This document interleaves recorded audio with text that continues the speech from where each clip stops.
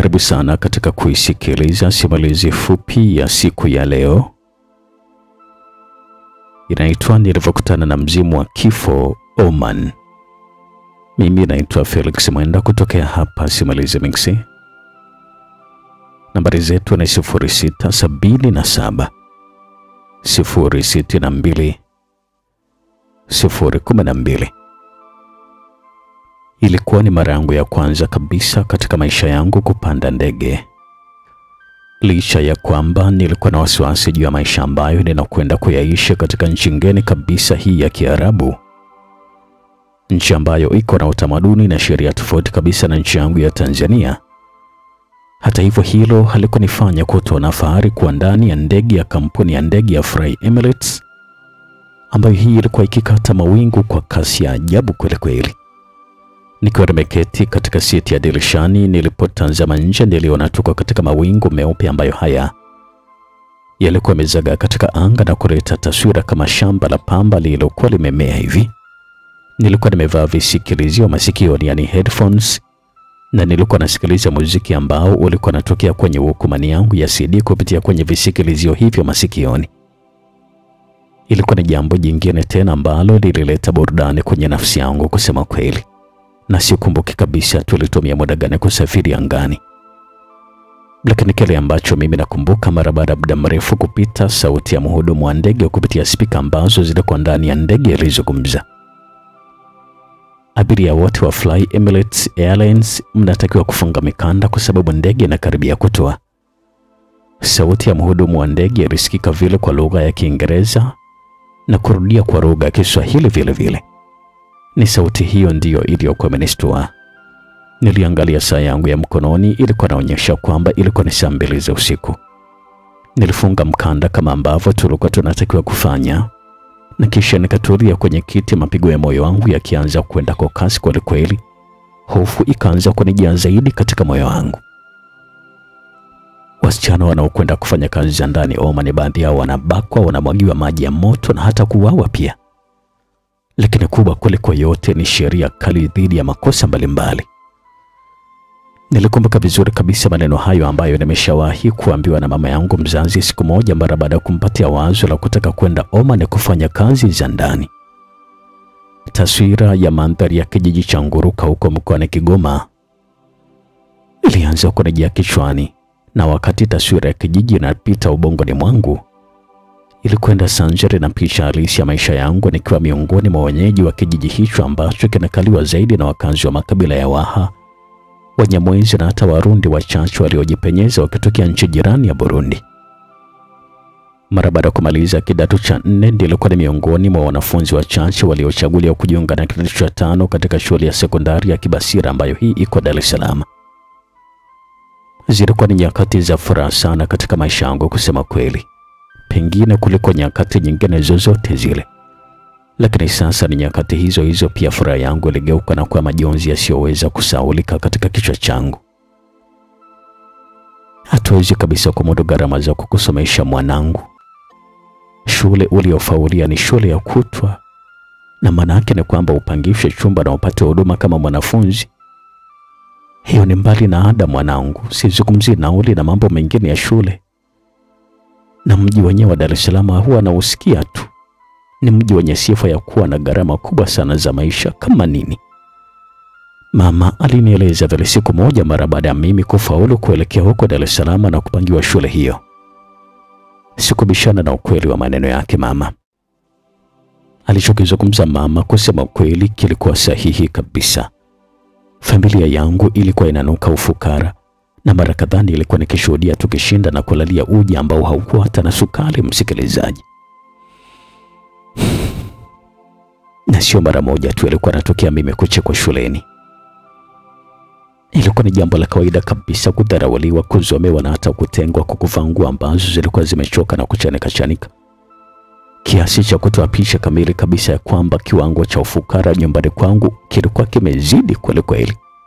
Wala halikuwa ni jambo la kushangaza kuacha kwenda shule na kuingia porini nikisenya kuni na kisha kuuza tu kwa watu, na pesa kidogo ambayo nilikuwa naipata ndio ambayo nilikuwa natumia kula, kununulia madaftari pamoja na sare za shule pia.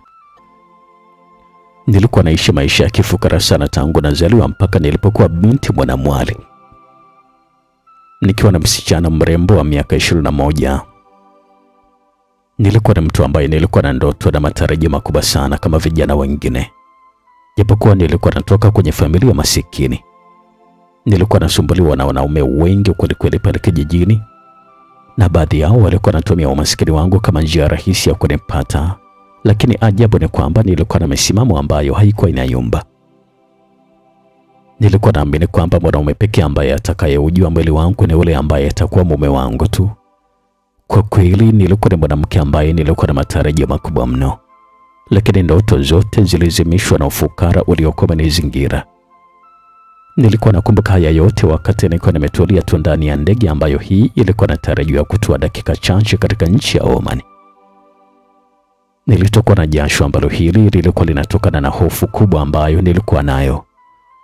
Nilikuwa nahisi tumbo likiwa linachemka kadri ambavyo tulikuwa tunausogelea uwanja wa ndege wa jijini Muscat nchini Oman. Dakika chache mbele ndege ilikuwa ikisereleka kwa kasi kwenye ardhi ya nchi ya Oman katika jiji la Muscat. Mara baada ya kusimama tulianza kuteremka abiria mmoja baada ya mwingine. Nilipoikanyaga ardhi ya nchi hiyo, nikajiona kwamba nilikuwa ni kiumbe mdogo mithili ya sisimizi. Nilikuwa najiona ni mtu ambaye nisiyokuwa na dira kwa ulimwengu mpya. Utitiri wa magorofa yaliyojichomoza kama uyoga sambamba na barabara za flyover zikanifanya nijione kama ndio nilikuwa nakwenda kupotelea kabisa katikati ya jiji hilo. Ayu Agripina? Wewe ni Agripina? Nilisikia sauti moja ilikuwa inanisemesha vile. Nilipogeuka nilimwona mama mmoja mnene wa umbo aliyevaa baibui sehemu yote ya mwili wake isipokuwa usoni peke yake. Mkononi alikuwa na bango ambalo lilikuwa limeandikwa jina langu Agripina. Yes, I'm Agripina. Who are you? Ndio mimi ni Agripina. Wewe ni nani? Niliuliza vile. Mimi naitwa Mariam Rashidi, nina taarifa za ujio wako hapa Oman, na mimi ndiye nitakuwa ni mwenyeji wako hapa Oman. Yule mama alizungumzia vile kwa Kiswahili vizuri kabisa, na kwa alikuwa anapokea begi langu la nguo ambalo nilikuwa nalo. Na kumbe unazungumza Kiswahili eh? Niliuliza vile kwa uhakika hivi. Ndio, mimi ni Mtanzania tu kama wewe, tena ni msambaa wa milimani kule, natokea maeneo ya huko Lushoto katika kijiji cha Makose mkoani Tanga. Alizungumza vile huyu mama. Kusema ukweli nilifurahia kweli kukutana na mwanamke huyu ambaye alikuwa anazungumza Kiswahili kwenye taifa hili la Kiarabu. Lakini hata hivyo, kwa muda mchache sana ambao nilikuwa nimetumia kutambuana na huyu mwanamke aliyekuwa amejitambulisha kwa jina la Mariam Rashidi, mambo ambayo kusema ukweli yalinitisha vibaya mno. Pamoja na kuwa na wasiwasi mkubwa sana dhidi ya huyu mtu, lakini sikutaka kabisa kuonyesha hali ya hofu waziwazi. Wakati wote nilikuwa natengeneza uso uliokuwa na tabasamu bandia mbele ya macho ya mwanamke huyo. Tulitoka nje ya uwanja wa ndege na kuchukua taksi, na kisha tulianza safari ya kuelekea mahali ambako mimi sikuwa najua kabisa.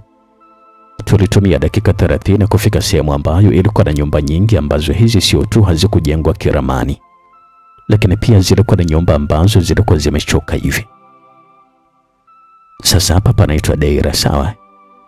Mariam alizungumzia vile, na tulikuwa mbele ya nyumba moja iliyokuwa inaonekana kuchaka kwa kukosa ukarabati wa muda mrefu. Na hapa ndipo ambapo mimi naishi, lakini kwa sasa tutaishi wote kwa muda wa siku 2. Nitatumia huu muda kukuelekeza sheria na taratibu za nchi hii kabla ya kwenda kuanza kufanya kazi za ndani. Lakini watu wanasema kwamba sheria za hapa Uarabuni ni ngumu sana, eti kweli? Nilimuuliza vile huyu mama. Hapana, sio ngumu kabisa, lakini itategemea pia na wewe utakavyozipokea. Ukizipokea sheria za hapa katika mtazamo wa ugumu, kwa kweli utashindwa, ndio. Lakini kama ukizichukulia kwa wepesi na ukazitekeleza vizuri, basi uwezi kabisa kupata tabu. Pamoja na maelekezo haya ya Mariamu, lakini bado hayakunifanya kutoogopa kusema kweli. Matukio ya mabinti kutokea Tanzania kubakwa, kuunguzwa na maji ya moto, wakati mwingine hata kuuawa, yalikuwa yananitisha kweli. Lakini sambamba na hayo, kila ambavyo nilikuwa nafikiria familia yangu, familia ambayo kule Kigoma imezingirwa na umasikini wa kupindukia, nikajikuta niko napata nguvu hata kutoogopa jambo lolote lile, kwamba nitapambana huku Oman mpaka nisaidie familia yangu ambayo ilikuwa na umasikini uliokubuu.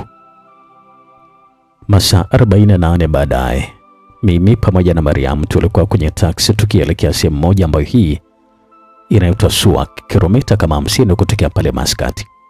Huko ndiko mahali ambako nilikuwa natakiwa kwenda kufanya kazi, na huko ndiko ambako kulikuwa na tajiri ambaye alikuwa anaitwa Abdalla Mustafa, ambaye ndiye nilikuwa natakiwa kwenda kuanza kazi nyumbani kwake. Karatasi za majibu yako ya vipimo vya hospitali unazo? Mariam akaniuliza vile swali wakati gari lilikuwa linakunja kushoto na kuacha barabara kubwa ya lami. Ilikuwa inaingia kwenye barabara ambayo hii ilikuwa na changarawe nyingi. Karatasi ziko kwenye begi, kwani majibu ya vipimo bado yanahitajika mpaka huko pia? Ndio, alijibu vile Mariam kwa ufupi tu. Nikawa sasa najiuliza maswali moyoni tu, ina maana huko ambako na kwenda wao waajili hawajui kabisa kwamba siwezi kuwa kwenye nchi hiyo bila kupima? Sasa kama wanajua kwamba siwezi kuingia Oman bila kwamba nimepima na kuwa salama, vipi tena wanahitaji majibu ya vipimo kwa mara nyingine? Wakati nikiwa bado tunaendelea kujiuliza, gari likakata kona na kuiacha ile njia iliyokuwa na changarawe. Iliingia kwenye njia nyembamba kabisa ambayo hii ilikuwa na marumaru. Pembeni ya njia hiyo kulikuwa na miti mingi ambayo hii ilikuwa imepandwa kwa mpangilio mzuri kabisa. Gari lilikwenda kwa mwendo wa taratibu kabisa, na mita kama 20 toka mbele ya nyumba kubwa ambayo hii ilikuwa na sifa zote za kuitwa nyumba ya kifahari. Mara baada ya dereva taksi kulipa ujira wake vizuri na kuondoka, tulisogea kwenye geti la nyumba ile. Mariam alibonyeza switch ya kengele ambayo hii ilikuwa pale getini, na muda mfupi mbele alikuja mvulana wa Kisomali kufungua geti. Nilipomwangalia macho na huyu mvulana, kitu fulani kisichoelezeka kilipita kwenye ubongo wangu. Macho yangu yalinata kwa yule mvulana kwa nukta kadhaa. Alizungumza na Mariam kama watu waliokuwa nafahamiana kwa muda mrefu, na kilichokuwa kinanishangaza zaidi, alikuwa anazungumza kwa Kiswahili kabisa. Alikuwa ni mtu mcheshi na mkarimu. Kiswahili chake kilikuwa na rafudhi ya Kimombasa. Kwa kweli alikuwa anaonekana ni mtu ambaye alikuwa mwenye kufurahia maisha wakati wote. Mara baada ya maongezi hapa na pale, sasa alitufungulia geti na kisha kuingia ndani. Ndani ya nyumba ile ya kifahari kulikuwa na eneo kubwa la wazi kabisa ambalo hili lilikuwa limepandwa bustani ya maua na nyasi fupi za kijani kibichi. Upande wa kaskazini kulikuwa na bwawa dogo la kuogelea sanjari na viti vichache vya kukalia ambavyo hivi vilikuwa chini ya miavuli midogo mahususi kwa ajili ya kivuli. Mbele ya nyumba hiyo kulikuwa na magari ya bei mbaya yaliyopakiwa kwenye parking maalum iliyojengwa kiustadi. Hapa sasa ndipo ambapo tutakuwa nafanyia kazi. Hata sasa Mariam alizungumza vile. Ni pazuri sana.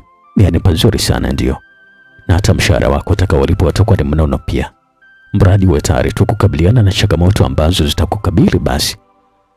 Alipozungumza hayo sasa, taswira ya kubakwa ikanijia kichwani pale pale. Wakati ule ule sasa alitokea mwanamke mmoja wa Kiarabu ambaye huyu alikuwa na sifa zote za kuitwa mrembo. Pamoja na uzuri wake wote, lakini midomo na macho yake alinijulisha kwamba mtu yule alikuwa ni mtu wa aina gani. Nilijua kabisa kwamba huyu mwanamke alikuwa ni mtu wa majivuno pamoja na dharau. Asalamu alaikum, alitusalimia vile. Wa alaikum salam. Huyu ndiyo mtu mweusi kutoka Tanzania, alizungumza vile huyu mwanamke. Kusema ukweli, kauli ile kanifanya niendelee kuamini kuhusu fikra zangu juu ya tabia ya huyu mwanamke wa Kiarabu. Kwa sababu ile tunamuona anatoka kule ndani, nikajua kabisa huyu mtu ni mwenye dharau na majivuno. Na ni kweli kabisa vile ambavyo nilikuwa nadhania ni hivyo hivyo kama ambavyo alikuwa amezungumza kwa dharau. Ndio huyo ndio, Mariam alijibu vile. Mmepima na mmeona hana ukimwi? Hana ndio. Ebola, corona pamoja na TB je? Hana pia madam. Haya, piteni ndani, alizungumza vile yule msichana. Umesikia sasa Agripina? Huyu anaitwa Zakia Al-Majiri, ni mke wa Abdalla Mustafa ambaye ndio bosi wako. Mariam akaninong'oneza vile tukiwa tunaingia ndani. Nilishusha pumzi ndefu, na kwa mara ya kwanza kabisa nafsi yangu ilikiri kabisa kwamba nipo kwenye uwanja wa vita. Pamoja na kukarahishwa na maswali yale yote, Lakini ile tunaingia ndani ya jumba hilo, akili yangu ilihamia kabisa kwenye mandhari ya mle ndani. Niwe mkweli tu ndugu msikilizaji, yaani tangu nimezaliwa huko kijijini kwetu Nguruka mkoani Kigoma mpaka leo hii sijawahi kabisa kuona sehemu nzuri kama sebule la jumba hili la kifahari la tajiri Abdalla mstaafu, ambalo hili liko Swaik nje kidogo ya jiji la Muscat nchini Oman. Macho yangu yalikuwa yatuli kabisa msikilizaji. Nilikuwa nigeuza shingo yangu huko na kule. Nilikuwa navutiwa sana na fanicha gari ambazo zilikuwa mle ndani. Nilikuwa mtulivu wakati Mariamu alikuwa anafanya mazungumzo na huyo msichana wa Kiarabu kuhusiana na mchakato wa ajira yangu. Ashika hapa. Yule msichana wa Kiarabu alizungumza vile. Agripa, nasoma vizuri huu mkataba wako wa kazi sawa? Na kisha utatia saini yako hapo chini. Alizungumza vile Mariamu, na huko nilikuwa nimeshika ile karatasi ambayo nilikuwa nimepewa na huyu mwanamke wa Kiarabu. Nilipitia huu mkataba ambao ulikuwa umeandikwa kwa lugha ya Kiingereza, na sikuamini kabisa pale ambapo nilipoona kwamba eti nitalipwa kiasi cha pesa riali 100, ambayo hii ilikuwa ni karibia shilingi 600,000 na ushe pesa ya Tanzania. Yaani kufanya usafi, kuosha vyombo na kufua na kupika, hivyo tu nitalipwa 600,000 na change. Nilikuwa najiuliza vile kichwani tu. Nilikuwa naona kwamba zilikuwa ni pesa nyingi sana ambazo hizi nilikuwa natakiwa kulipwa ukilinganisha na kazi ambazo nitakuwa natakiwa kuzifanya hapa ndani. Nilikuwa naamini kabisa kwamba wakati wa kupunguza umaskini katika familia yangu huko kijijini Nguruka Kigoma ndio ulikuwa huu. Sikutaka hata kuchelewa. Nilimwaga saini kwenye yale makaratasi na nikawa sasa nimeingia mkataba rasmi kabisa wa miaka 2 kwa makubaliano ya kuongezewa mkataba mwingine endapo mwajili wangu atakubaliana na utendaji wangu wa kazi. Muda mfupi mbele nilielekezwa mazingira ya jumba hili sanjari na kutambulishwa kwa wafanyakazi wenzangu wawili. Mmoja alikuwa ni mwanamke ambaye huyo jina lake alikuwa anaitwa Fatuma Imeke kutoka Liberia, pamoja na yule mwingine mvulana wa Kisomali ambaye huyo nilitambulishwa jina lake kwamba alikuwa anaitwa Hussein Jabari. Mara baada ya mambo hayo yote kukamilika, Mariamu akaniaga kwamba alikuwa anaondoka. Sasa Agripa, na mimi naondoka. Sawa dada, lakini sasa kuna jambo nilikuwa nataka nikuulize. Kuhusu? Ni kuhusu tu ya uvumi wa wasichana wa kazi kufanywa ushenzi wakiwa huku, ikiwemo hata kubakwa. Kubakwa ni sehemu ndogo sana Agripa na ya changamoto zilizopo huku Oman, sawa? Kwanza kubakwa ni jambo la kawaida tu. Kikubwa ambacho nataka kufanya ni kuwa tayari kuipokea hali hiyo pale ambapo itakutokea basi. Mariamu alizungumza vile akionyesha kabisa kwamba alikuwa anashukulia jambo hilo kiwepesi kabisa. Yaani unamaanisha kwamba niwe tayari kubakwa pale ambapo itatokea? Niliuliza pale, na huko nilikuwa nimemkazia macho mara baada ya kuona kwamba mwenzangu alikuwa anaona kwamba kubakwa ni mambo ya kawaida tu. Sio kwamba uwe tayari kubakwa Agripa. Uwe tayari kufanya mapenzi kwa hiari mwenyewe. Lakini mbona mimi sijaja huku kufanya mapenzi na mtu aina yote? Lakini pia sikuja huku ili kusudi ninyanyasike kwa namna yote ile. Nimekuja kufanya kazi tu kusudi nisaidie familia yangu. Nilizungumza pale kwa sauti kavu, lakini iliyokuwa na viashiria vya kumaanisha kile ambacho nilikuwa nazungumza. Ngoja nikupatie siri moja Agripa. Mariamu alizungumza vile. Lakini kabla hajamaliza, mara Zakia alitokea na kunitaka nianze majukumu yangu pale pale. Tuliagana tu na Mariamu kwa miadi ya kuonana wakati mwingine, niko na shauku ya kutaka kujua siri ambayo alikuwa anahitaji kunipatia. Nilibaki na mashaka makubwa sana msikilizaji.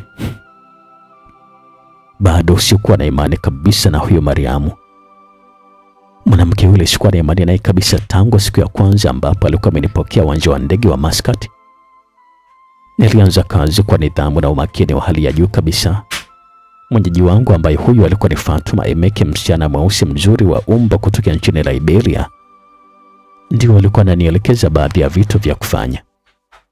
Wiki kadhaa baadaye, nikiwa ndani ya jumba hilo la kifahari kama mfanyakazi wa ndani, nikabaini jambo jingine ambalo lilikuwa ni jipya kabisa.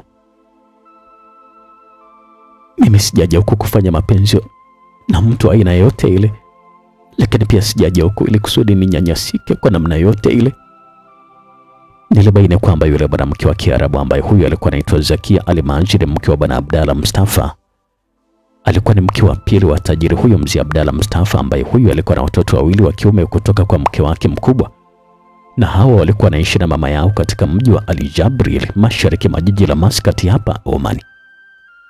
Nilikuwa nafanya kazi nikiwa mtu mwenye morali na ari ya kazi, na mpaka muda huo nilikuwa sijawahi kabisa kukutana na matukio ya ajabu kama yale ambayo yalikuwa yanazungumzwa sana nikiwa Tanzania. Hapakuwa na mtu yeyote aliyewahi kunisumbua kimapenzi, aidha kuninyanyasa kwa namna yoyote ile, ingawa majivuno ya huyu mwanamke Zakia sikuwa napendezwa nayo kabisa. Nilimaliza mwezi wa kwanza salama, nikalipwa mshahara wangu Laki6 vizuri kabisa bila kuwa na tatizo lolote. Siku napokea pesa kama malipo ya kazi yangu ilikuwa ni jambo la furaha mno katika maisha yangu kusema kweli. Nilikuwa naamini kabisa kwamba huu ulikuwa ni muda wa kukamilisha ndoto zangu za kupunguza hali ya maisha duni katika familia. Nakumbuka kila mwisho wa wiki nilikuwa nikifunga safari mpaka Muscat. Huko nilikuwa napiga simu kwenye vibanda vya simu na kuwasiliana na familia yangu, lakini pia nilikuwa natuma pesa nyumbani kwa njia kama M-Pesa, Western Union pamoja na njia nyingine kama hizo. Katika kipindi chote cha maisha yangu ndani ya nyumba ya tajiri huyu Abdalla Mustafa, mtu wangu wa karibu zaidi humo ndani alikuwa ni yule mvulana Hussein Jabili, raia wa Somalia. Ukiachilia mbali Fatuma ambaye huyu alikuwa ni mfanyakazi mwenzangu wa kike tuliokuwa tunashirikiana kwenye kazi zote za ndani, lakini pia ukaribu wangu na mvulana huyu ulikuwa unatokana na uwezo wake wa kuzungumza Kiswahili vizuri kabisa. Na mbali na hilo, Hussein alikuwa ni mtu mcheshi na msikivu. Kila siku mara baada ya kazi tulikuwa tunakaa kwenye bustani ya majani na kuzungumza mambo mengi, na nilikuwa napata kuelewa mambo mengi kuhusu huyu mtu, lakini pia hata yeye alikuwa anajua mambo kadhaa kuhusu maisha yangu. Ukaribu wangu na Hussein ukanifanya nimzoee. Kumzoea kukaanza hali ya kumwaza kila wakati. Hali ile ya kumwaza kila wakati ilitengeneza hali nyingine ya kumisi, hususan pale ambapo anapokuwa mbali na mimi. Taswira ya sura ya Hussein Jabari ilianza kuniganda kichwani mwangu. Sikuwa nataka kujiongopea kabisa kwamba eti moyo wangu hauvutiwi kabisa na uso uliokuwa na pua ndefu, uso uliokuwa na macho makubwa sanjari na meno aliyojipanga vizuri kabisa mithili ya punje za mahindi ya Hussein. Sikutaka kabisa kujifariji kuwa nafsi yangu haikuvutika kabisa na umbo kakamavu la huyu mvulana, lakini hata hivyo akili yangu haikuwa tayari kukubali ukweli uliokuwa natoka katika moyo wangu. Haukuwa tayari kabisa kukubali ukweli uliokuwa na viashiria vyote vya mapenzi kwa mvulana huyu wa Kiabeshi. Nilijikumbusha na kujionya mwenyewe juu ya msukumo huo, lakini sauti moja kichwani mwangu ikaniambia kwamba jiepushe na mapenzi, yatakuletea matatizo. Fuata kilichokuleta. Lakini pamoja na hilo, bado moyo wangu ulikumbwa na wazimu dhidi ya mvulana huyo. Bila kutarajia sasa nikajikuta mimi na mvulana yule tulikuwa tunaanzisha mahusiano ya kimapenzi. Mapenzi ambayo kusema kweli yalikuja kuleta madhira makubwa mno kwenye maisha yangu, mpaka leo hii nilipokuja kukusimulia mkasa huu. Mahusiano ya kimapenzi kati yangu na Hussein yalianza kama mzaha hivi. Mwanzo nilikuwa nachukulia kama nilikuwa nimepitiwa tu na jinamizi la mahaba na tamaa za mwili. Kwa bahati mbaya, nilikuwa naamini kwamba mwisho wa penzi hili ilikuwa ni kupotea kama lilivyokuja, lakini kadri siku zilivyokuwa zinazidi kwenda mbele, ndivyo pia mapenzi yangu na mtu huyu yalivyokuwa yanazidi kustawi na kukua kwa kasi. Hussein Jabari alikuwa ndio mvulana wa kwanza kabisa kujua mwili wangu kusema kweli. Nakumbuka siku ya kwanza kabisa kugaragara naye kitandani ilikuwa ndio mara yangu ya kwanza kabisa kuingia kwenye sayari ya mahaba kwa kusita kwa sita. Kwa kweli sintoweza kabisa kuisahau siku hii. Asante sana Agripina, Hussein alizungumza vile na kwa alikuwa amelala chali. Kichwa changu kilikuwa juu ya kifua chake tukiwa kama tulivyozaliwa. Asante kwa penzi tamu. Asante pia kwa kuwa mwanaume wa kwanza kabisa kufungua bikira yako. Usijali kabisa kwa hilo Hussein, lakini jambo moja. Nilizungumza vile na huko nilikuwa nageuza shingo yangu na kumwangalia machoni na tukawa sasa tunatazamana. Naomba usiniache tafadhali. Siwezi kabisa kukuacha Agripina. Nataka siku moja tuende kuishi Mogadishu huko kwetu Somalia.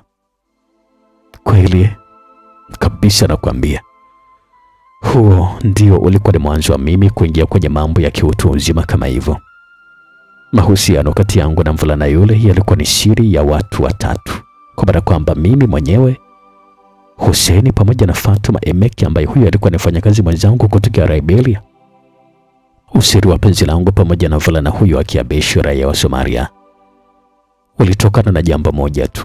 Tulikuwa tunaogopa sana sheria kali ya nchini Oman ambayo hii ilikuwa nasimamia kwenye misingi ya sheria. Ilikuwa hairuhusu kabisa vijana ambao hawajaoana kuwa kwenye mahusiano ya kimapenzi kabla ya ndoa. Adabu yake ilikuwa ni kuchapa viboko hadharani ama kufukuzwa nchini humo kabisa. Hiyo ilikuwa ni kwa wageni, lakini kwa wenyeji adabu ilikuwa ni kubwa zaidi. Tuliendelea tu kufanya kazi kwa Bwana Abdalla Mustafa kwa nidhamu kubwa, na huko mahusiano yangu na Hussein yalikuwa yanaendelea kwa kiasi, lakini yalikuwa ni siri kubwa. Kila siku usiku nilikuwa naondoka ndani ya chumba changu na kwenda chumbani kwa Hussein. Huko nilikuwa nafanya naye mapenzi usiku kucha, na kisha alfajiri kabla ya adhana nilikuwa narejea haraka chumbani kwangu. Hayo ndio yalikuwa na maisha yangu huko Oman, kabla ya siku moja kutokea tukio moja ambalo hili ndilo likaja kubadilisha dira nzima ya maisha yangu. Sauti ndogo ya mshale wa saa ya ukutani ilikuwa nasikika. Ilikuwa yapata saa 6:30 za usiku. Nilikuwa nimelala chali tu, na kwa macho yangu yalikuwa yanatazama kwenye dali. Hakuna ambacho kilichokuwa kinasikika zaidi ya sauti ndogo ya saa ya mshale sanjari na mkoromoto mdogo ambao huu ulikuwa unatokea kwa Fatuma Emeki ambaye huyu alikuwa kwenye usingizi wa pono. Nikanyanyuka pale kitandani na kuketi kitako. Macho yangu yalihamia kwenye kipimo cha kupima ujauzito. Baada moyo wangu alishindwa kabisa kukubaliana na ukweli kwamba eti mimi nilikuwa ni mjamzito. Niliogopa sana ndugu msikilizaji, na sio kwamba nilikuwa naogopa kwamba sikuwa nahitaji kabisa mtoto, lakini muda wa kuwa na mtoto haukuwa sahihi kabisa. Nilivuta pumzi ndefu kwa ndani na kuzitoa kwa mkupuo. Nikachukua kanga na kisha kujifunga lubega, na kisha nikazipiga hatua kuendea mlango. Taratibu sasa nikafungwa na kisha kutoka nje. Nilinyata kukitafuta kibanda ambacho alikuwa analala Hussein ndani ya nyumba ile ya tajiri Abdalla Mustafa. Kulikuwa na ukimya sana katika eneo lote la nyumba ile ya kifahari. Nilisogea mpaka kwenye mlango wa chumba cha Hussein na kisha kusukuma mlango. Ajabu kwamba siku hii ya leo mlango ulikuwa umefungwa kwa ndani. Na haikuwa kawaida kabisa kwa Hussein kufunga mlango, hasa kwa kipindi ambacho tunakuwa tumekubaliana kwamba litakuwa na chumbani kwake. Nikajaribu kusukuma tena mlango, lakini haukufunguka. Nikawa sasa natizama huko na kule kusudi nisionekane. Wakati ule akili yangu ilikuwa inaniambia kwamba nimgonge mlango. Wakati nataka kugonga, mara nikasikia sauti kutoka mle ndani. Ilikuwa ni sauti ya kilio cha mwanamke. Nilipata umakini kusudi kutega sikio vizuri. Niliendelea tu kugundua kwamba ilikuwa ni sauti ya kimahaba ya mwanamke ambaye huyu alikuwa ndani ya chumba cha Hussein Jabbar. Dakika 2 zilitosha kabisa kubaini ukweli kwamba ndani ya chumba cha mpenzi wangu Hussein huyu kutoka Somalia kulikuwa na watu wawili wanafanya mapenzi. Hussein alikuwa ananisaliti. Ndio wazo la kwanza kabisa kupita kichwani mwangu. Mwili ukanitetemeka kusema kweli. Donge zito la hasira likanikaba koni mwangu. Nilihisi uchungu wa ndani kwa ndani kabisa. Wivu ukanivaa pale pale. Nikaugonga mlango kwa nguvu, lakini sikujibiwa zaidi ya kuendelea tu kusikia sauti ya mwanamke ambaye huyu alikuwa analia kilio cha raha. Kitendo hicho kikazidisha wahaka ndani ya nafsi yangu. Akili yangu ilikuwa na maswali mengi kwamba ndani ya hili jumba tulikuwa wanawake watatu. Kwa maana kwamba Fatuma Emeki raia wa Liberia, Zakia ambaye huyu ndio mke wa bosi kabisa Abdalla Mustafa, pamoja na mimi. Nikaendelea kubaini kwamba kivivyote vile Hussein ndiye ambaye alikuwa anafanya mapenzi na mwanamke mle ndani. Lakini swali kuu ni je, mwanamke huyu ambaye alikuwa anafanya naye alikuwa ni nani? Atakuwa ni Fatuma ama Zakia? Nikaanzia hapa kutafakari. Fatuma nilikuwa nimemwacha chumbani, alikuwa na koroma. Manake ni kwamba huyu aliyoko humo ndani sio Fatuma. Nikamfikiria sasa Zakia mke wa bosi. Nilipomwaza tu mwanamke huyu pale pale, sasa taswira ya tabia za mwanamke huyu zikanijia akilini mwangu. Mbali na kwamba alikuwa na wivu mkubwa sana dhidi ya mumewe, lakini pia alikuwa na mwanamke ambaye alikuwa na dharau na majivuno makubwa. Mtu mweusi kwake alikuwa ni kama katuni tu ambayo hii haikuwa na maana yoyote. Hakuwa anapenda kabisa kuchangia meza moja ya chakula na watumishi wake wa ndani. Siku zote yeye alikuwa anaamini kwamba mtu mweusi yuko duniani kwa ajili ya kuwa mtumwa tu kwa mtu mweupe. Nilipoanza tabia hizo, nafsi yangu ilikiri kabisa kwamba ilikuwa ni tusi zito kwa mwanamke yule kwa kitendo cha kumuhisi kwamba alikuwa anaweza kuwa ndiye mtu aliyokuwa ndani na anafanya mapenzi na mpenzi wangu Hussein. Eti Hussein Jabari, mwanaume ambaye hakuwa na mbele wala nyuma kutoka Mogadishu, Somalia, leo hii au anafanya mapenzi na huyo Mwarabu, mke wa bosi? Haikuwa kweli kabisa. Sasa Hussein alikuwa anafanya mapenzi na nani? Nilizidi kujiuliza maswali na huko nilikuwa najua na wivu mwingi kifuani mwangu. Donge zito likanikaba kooni mwangu kila ambapo nilikuwa nazisikia zile kelele za kilio cha mahaba kutoka humu ndani. Yana huyu mwanaharamu anipatia mimba mimi, alafu kama itosha na nisaliti kabisa. Kwa nguvu zangu zote nikasukuma mlango na kisha kuingia ndani. Sikuamini macho yangu kabisa mara baada ya kuona kwamba Hussein Jabari, raia wa Somalia, pamoja na Zakia, mke wa bosi Abdalla Mustafa, eti walikuwa uchi wa mnyama kitandani. Nilidua sana mbele ya wana, macho yalikuwa yamenitoka. Mikono yangu ilifunika mdomo wangu uliokuwa wazi kwa mshangao. Hata wao pia niliona walikuwa wamepatwa na taharuki. Walikurupuka kitandani na kunyanyua nguo zao ambazo zilikuwa kando na kujisitiri. Tulikuwa tunatazama na tu bila yote kati yetu kuzungumza kitu. Ilikuwa ni picha mbaya kweli kweli katika macho yangu. Unaona sasa mimi haya yote nilikueleza, lakini ubishi wako tu matokeo yake ndio haya. Hussein alizungumza bila kibwege na huko alikuwa na wasiwasi usoni. Zakia hakutia neno zaidi ya kwanza kuvaa nguo zake tu kiupesi upesi. We mbwa, umetoka chumbani kwako na kuja kunifumania humu chumbani, sio? Zakia alizungumza vile. Safari hii macho yake hayakuwa na wasiwasi tena. Yakawa sasa ni macho ambayo yalikuwa na chuki na hasira dhidi yangu mimi. Na kuuliza swali, we malaya mweusi, mbona ujibu? Alizungumza vile na huko alikuwa ananichapa kibao ambacho hakikunifanya niombe wala nipepese macho. Nilikosa cha kumjibu huyo mke wa bosi wangu kusema kweli. Nilibaki nimeganda vile vile tu kama sanamu. Moyo wangu ulikuwa unatetemeka tu kwa dhuluma ile ambayo nilikuwa nimefanyiwa. Yaani mimi nidhulumiwa mpenzi wangu, halafu na matusi nitukano na makofi na pigwa kweli? Nilikuwa nawaza tu kimoyo moyo, nafsi yangu ikiwa inazidi kuhangaika kwa maumivu. Kwa nini huyu kaba mweusi kaja humo ndani? Zakia alimuuliza vile Hussein kwa ghadhabu kubwa kweli kweli. Kaba ni wewe na sio mimi hapa. Nilizungumza vile kwa ukali na huko nilikuwa namwangalia Zakia kwa jicho la chuki. Akanigeukia kwa hasira na kunipiga kibao kingine. Nilipepesuka na kisha kupata maumivu makali kweli kweli. Lakini safari hata mimi sikukubali. Kwa wepesi wa ajabu kweli kweli nikamrukia, nikampiga kibao cha usoni kilichompeleka mpaka chini pale pale. Sura yake ilikuwa imejaa na mshangao wa kutotegemea kabisa jambo kama hili. Akanitizama kwa ghadhabu na kunifuata kwa hasira na huko alikuwa anaunguruma kama paka. Vidole vyake alikuwa ameshanua tayari kwa kuniparua kwa makucha. Ndani ya sekunde zile zile mlango wa chumba kile ulisukumwa. Bila kutegemea Abdalla Mustafa mumeo alikuwa ameingia. Tulibaki tumeduaa tu. Ndani ya sekunde chache tu akili ya Zakia ilifanya kazi mithili ya kompyuta. Pale pale alikimbilia mahali ambapo alikuwa amesimama mmeo Abdalla Mustafa na kisha kumkumbatia kifuani. Na alikuwa anazungumza kwa madeko hivi, Zakia, mume wangu hao wawili wanataka kukodiwa, kisha nimewakuta wakifanya mapenzi hapa. Ilikuwa ni shambulio la moja kwa moja kwa upande wangu mimi. Ilikuwa ni zamu yangu sasa kutaharuki. What? Abdalla alihamaki kweli kweli. Akatutizama mimi pamoja na Hussein kwa zamu. Macho yake yalikuwa yanaonyesha dhahiri kabisa kwamba alikuwa na hasira. Ghafla akaniulikia na kisha kunipiga kibao cha uso ambacho kilinipeleka mpaka chini kabisa. Akamsogelea Hussein na kisha kumpiga teke la tumboni. Mnafanya ufuska ndani ya mji wangu, kama itoshe mnataka kuondoa uhai wa mke wangu mimi, si ndio manake?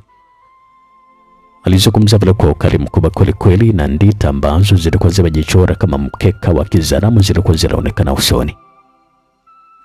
Watu weusi mnataka kumua mtu mweupe, na tena kwenye ardhi ya nchi yake mwenyewe?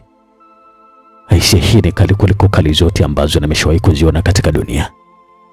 Mmefanya makosa makubwa sana. Hili ni taifa la Waarabu na sio Afrika hii. Alisita kidogo na kisha akatutazama kwa zamu na kisha aliendelea kuzungumza. Jiwekeni tayari kwa ajili ya kunyongwa hadharani kabisa, washenzi nyinyi. Sauti yake ilikuwa ni sauti ya kunong'ona lakini iliyokuwa na kutisha. Walitoka mle ndani na kisha walitufungia mlango kwa nje na kutia kufuli kabisa.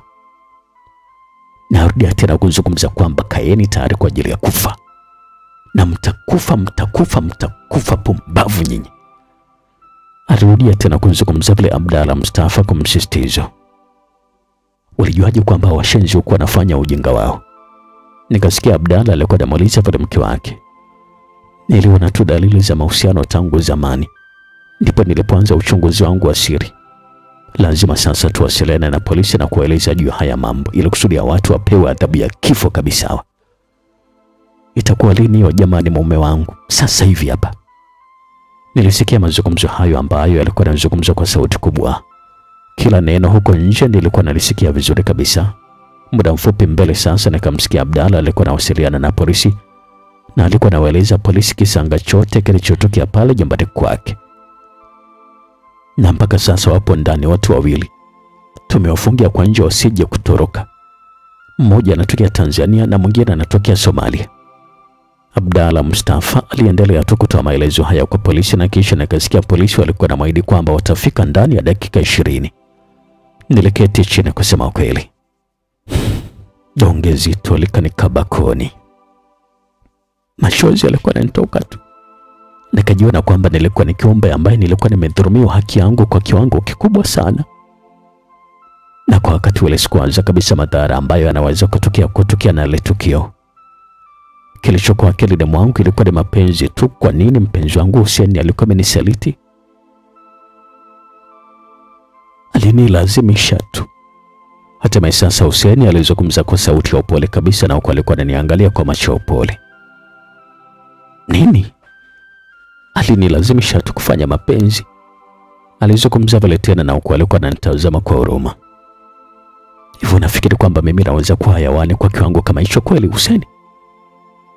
Tangu lini mwanaume analazimishwa kufanya mapenzi na mwanamke? Tafuta uongo mwingine wa kuniongopea lakini sio wa Hussein kabisa. Akia Mungu tena Agripina na kuwa pia kwamba Zakia amekuwa akinitaka kimapenzi kwa siku nyingi tu. Na nimekuwa nikitishwa kwa mambo mengi. Najua ni ngumu sana wewe kunielewa. Lakini muhimu kwa sasa tufanye mpango tu wa kujinasua kwenye ile songo mbingo kwa sababu mimi ninavyojua sheria za nchi, kesho asubuhi tutanyongwa hadharani kabisa kwa makosa ya uzinifu na kutaka kuua. Kauli ile ndio ambayo ikafanya nizitoke kwenye ufahamu wangu na kuelewa hatari ambayo ilikuwa inanyemelea mbele yangu. Wivu uliokuwa umegubikwa na nafsi yangu liyeyuka pale pale kama bonge la barafu kwenye jua. Hofu ikachukua nafasi pale pale. Hussein, umeniponza kabisa wewe. Una sasa maisha yangu jinsi yanavyoingia matatani kwa ajili yako wewe. Hayo tutazungumzia baada ya Agripina. Muhimu kwa sasa ni kuhakikisha tunatoeka katika eneo hili basi.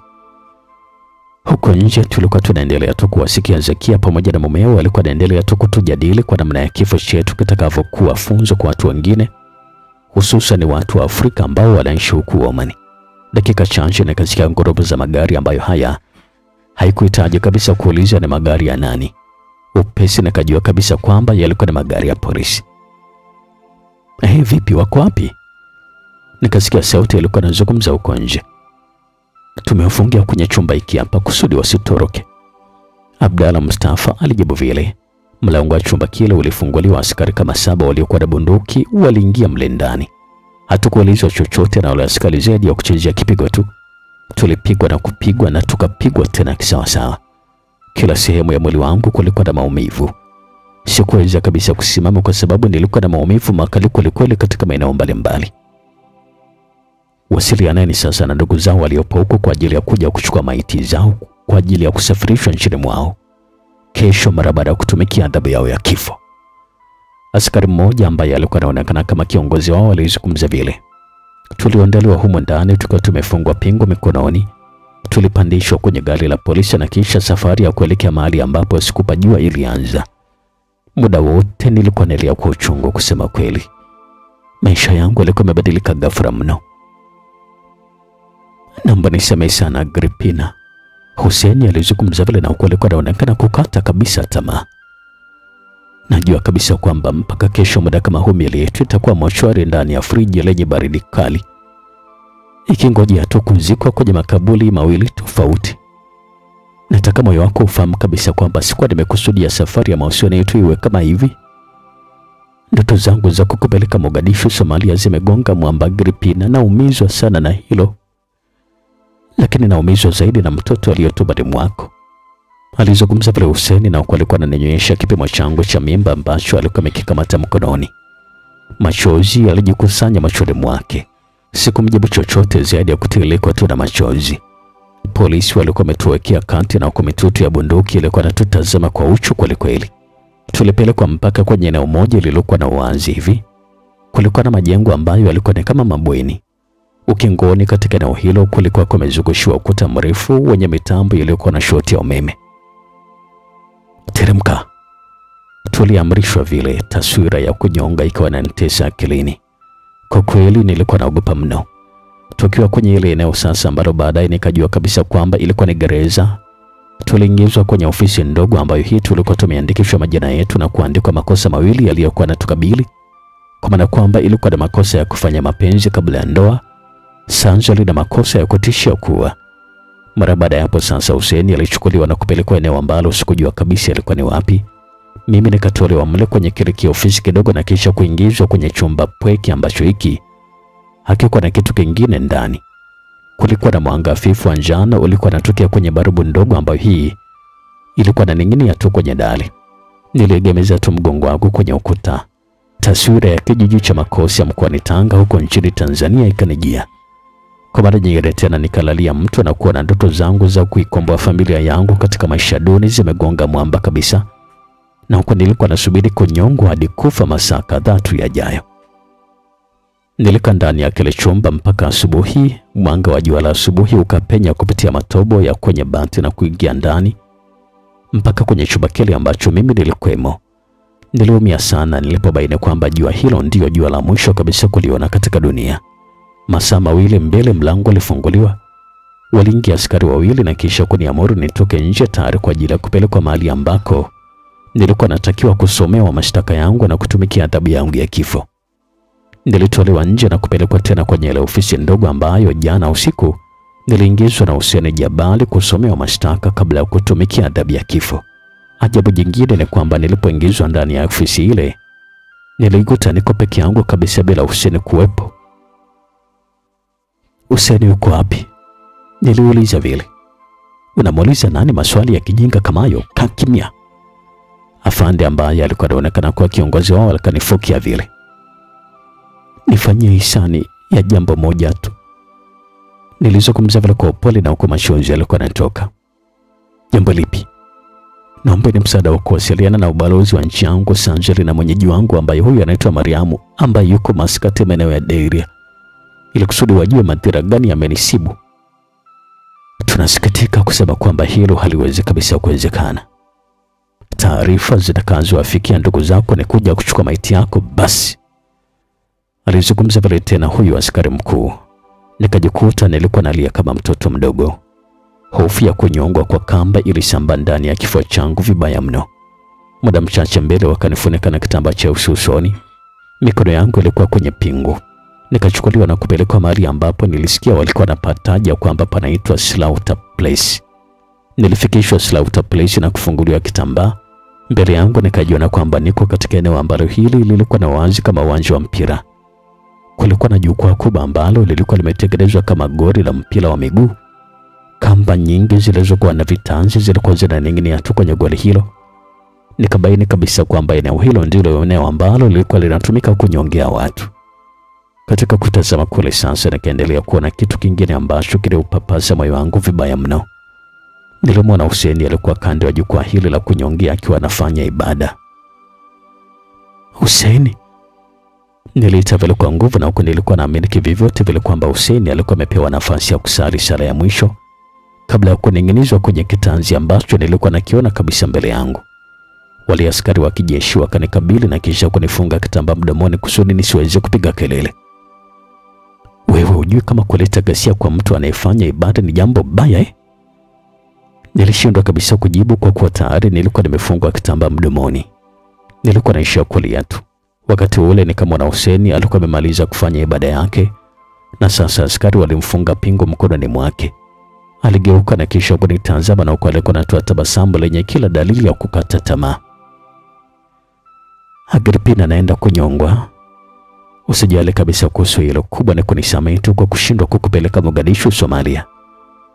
Nisamehe hata kwa kukusababishia kifo ili hali uko na mtoto wangu tumboni mwako. Nisamehe sana kwa kukusaliti kutembea na mwanamke mwingine. Nisamehe kwa kila kitu Agripina. Naamini tutaonana baadaye. Hussein alipaza sauti kunieleza hayo. Sikuweza kujibu chochote ziada ya kububujikwa tu na machozi. Mdomo wangu ulikuwa umeendelea kuzibwa na kitambaa kigumu vile vile. Walimvalisha kitambaa kigumu cheusi usoni. Walimuongoza kumpandisha kwa jukwaa la kunyongewa. Askari wawili walimvisha kitanzi cha kamba ngumu shingoni na kisha kuhakikisha wanamkaza vizuri. Na kisha walishuka chini wakimwacha peke yake kwenye jukwaa. Niliendelea tu kulia kwa nguvu nikiwa namwomba Mungu kwa moyo afanye muujiza wake kusudi kubadilisha kile ambacho nilikuwa nakiona kinaendelea Wasaule. Lakini kwa bahati mbaya haikuwa vile. Askari ambaye alikuwa anahusika na kubonyeza switch ya kupandisha kamba juu alikuwa anangojea amri tu kutoka kwa kamanda mkuu kusudi afanye vile. Nyonga! Amri ya kunyonga ilitoka kwa kamanda mkuu na mnyongaji alibonyeza switch. Kamba ilianza kujiviringisha taratibu kwenda juu. Ilivyokuwa inajiviringisha ndivyo ambavyo ilikuwa inamnyanyua Hussein taratibu, na hapo ikawa inamkaba shingoni kwa nguvu kweli kweli. Sekunde 10 mbele Hussein alikuwa ananing'inia tu. Alikuwa anatapatapa huko na kule. Miguu yake ilikuwa inarukaruka tu na kwa kiwiliwili chake kilikuwa kinatetemeka kana kwamba alikuwa anapigwa shoti ya umeme. Kwa macho yangu yote mawili, msikilizaji, niliweza kuona Hussein alikuwa anajikojolea. Na wakati mkojo huo unapita sekunde 5 zilizofuata, Hussein alitulia tuli. Tayari alikuwa maiti muda ule. Bila kutegemea sasa nikajikuta na mimi nilikuwa najikojolea tu kwa mara ya pili. Nilikuwa na uoga usiokuwa na kifani. Niliona mwili wa Hussein ulikuwa unaendelea tu kubembea kwenye kamba, na kilichokuwa kimebakia pale ilikuwa na kushusha na kupelekwa mochwari na kisha kuzikwa. Basi anayefuata kunyongwa hapa ni wewe. Nilishtushwa na sauti ya kamanda mkuu ambayo hii ilikuwa imezungumza vile. Nikajikuta tumbo lilikuwa linachafuka, nikahisi kutapika pale pale. Na wakati ule ule sasa bila kutarajia nikajikuta haja kubwa ilikuwa inanitoka na kujiarisha vibaya mno. Nilifunguliwa kile kitambaa mdomoni mwangu na kusogezwa katika eneo ambalo hili lilikuwa limetandikwa zuria dogo, kando kukiwa na maji kwenye ndoo ambayo haya nilitakiwa kunawa kabla ya kusali sala zangu za mwisho na kisha kunyongwa kama ambavyo ilikuwa kwa mpenzi wangu Hussein Jabari. Naomba niacheni nirudi nyumbani jamani, sitaki kabisa kufa mimi. Sitaki. Nilikuwa nazungumza vile kwa maamaniko makubwa kweli kweli, na huko nilikuwa nalia kama mtoto. Hata hivyo hakuna ambaye alikuwa anajali. Wote wakanitaka nijinawishe maji na kisha wale nyonge. Niliendelea tu kuwasihi waniache narudi nyumbani kwetu Tanzania, lakini nao walikuwa naendelea kunisihi nisali sala zangu za mwisho, kwa sababu muda wa mimi kufa utakapowadia hawatakuwa na cha kusubiri zaidi ya kunitundika tu kwenye kamba na kuninyonga. Nilibaki nikiwa nalia tu na kisha nikalia tena na tena. Hatimaye muda wangu wa kunyongwa ulifika. Wakanikamata askari wawili ambao walikuwa na nguvu na kunisukumiza kwenye jukwaa tayari kwa ajili ya kunivisha kitanzi na kunyongwa. Mungu wangu, uko wapi wewe jamani?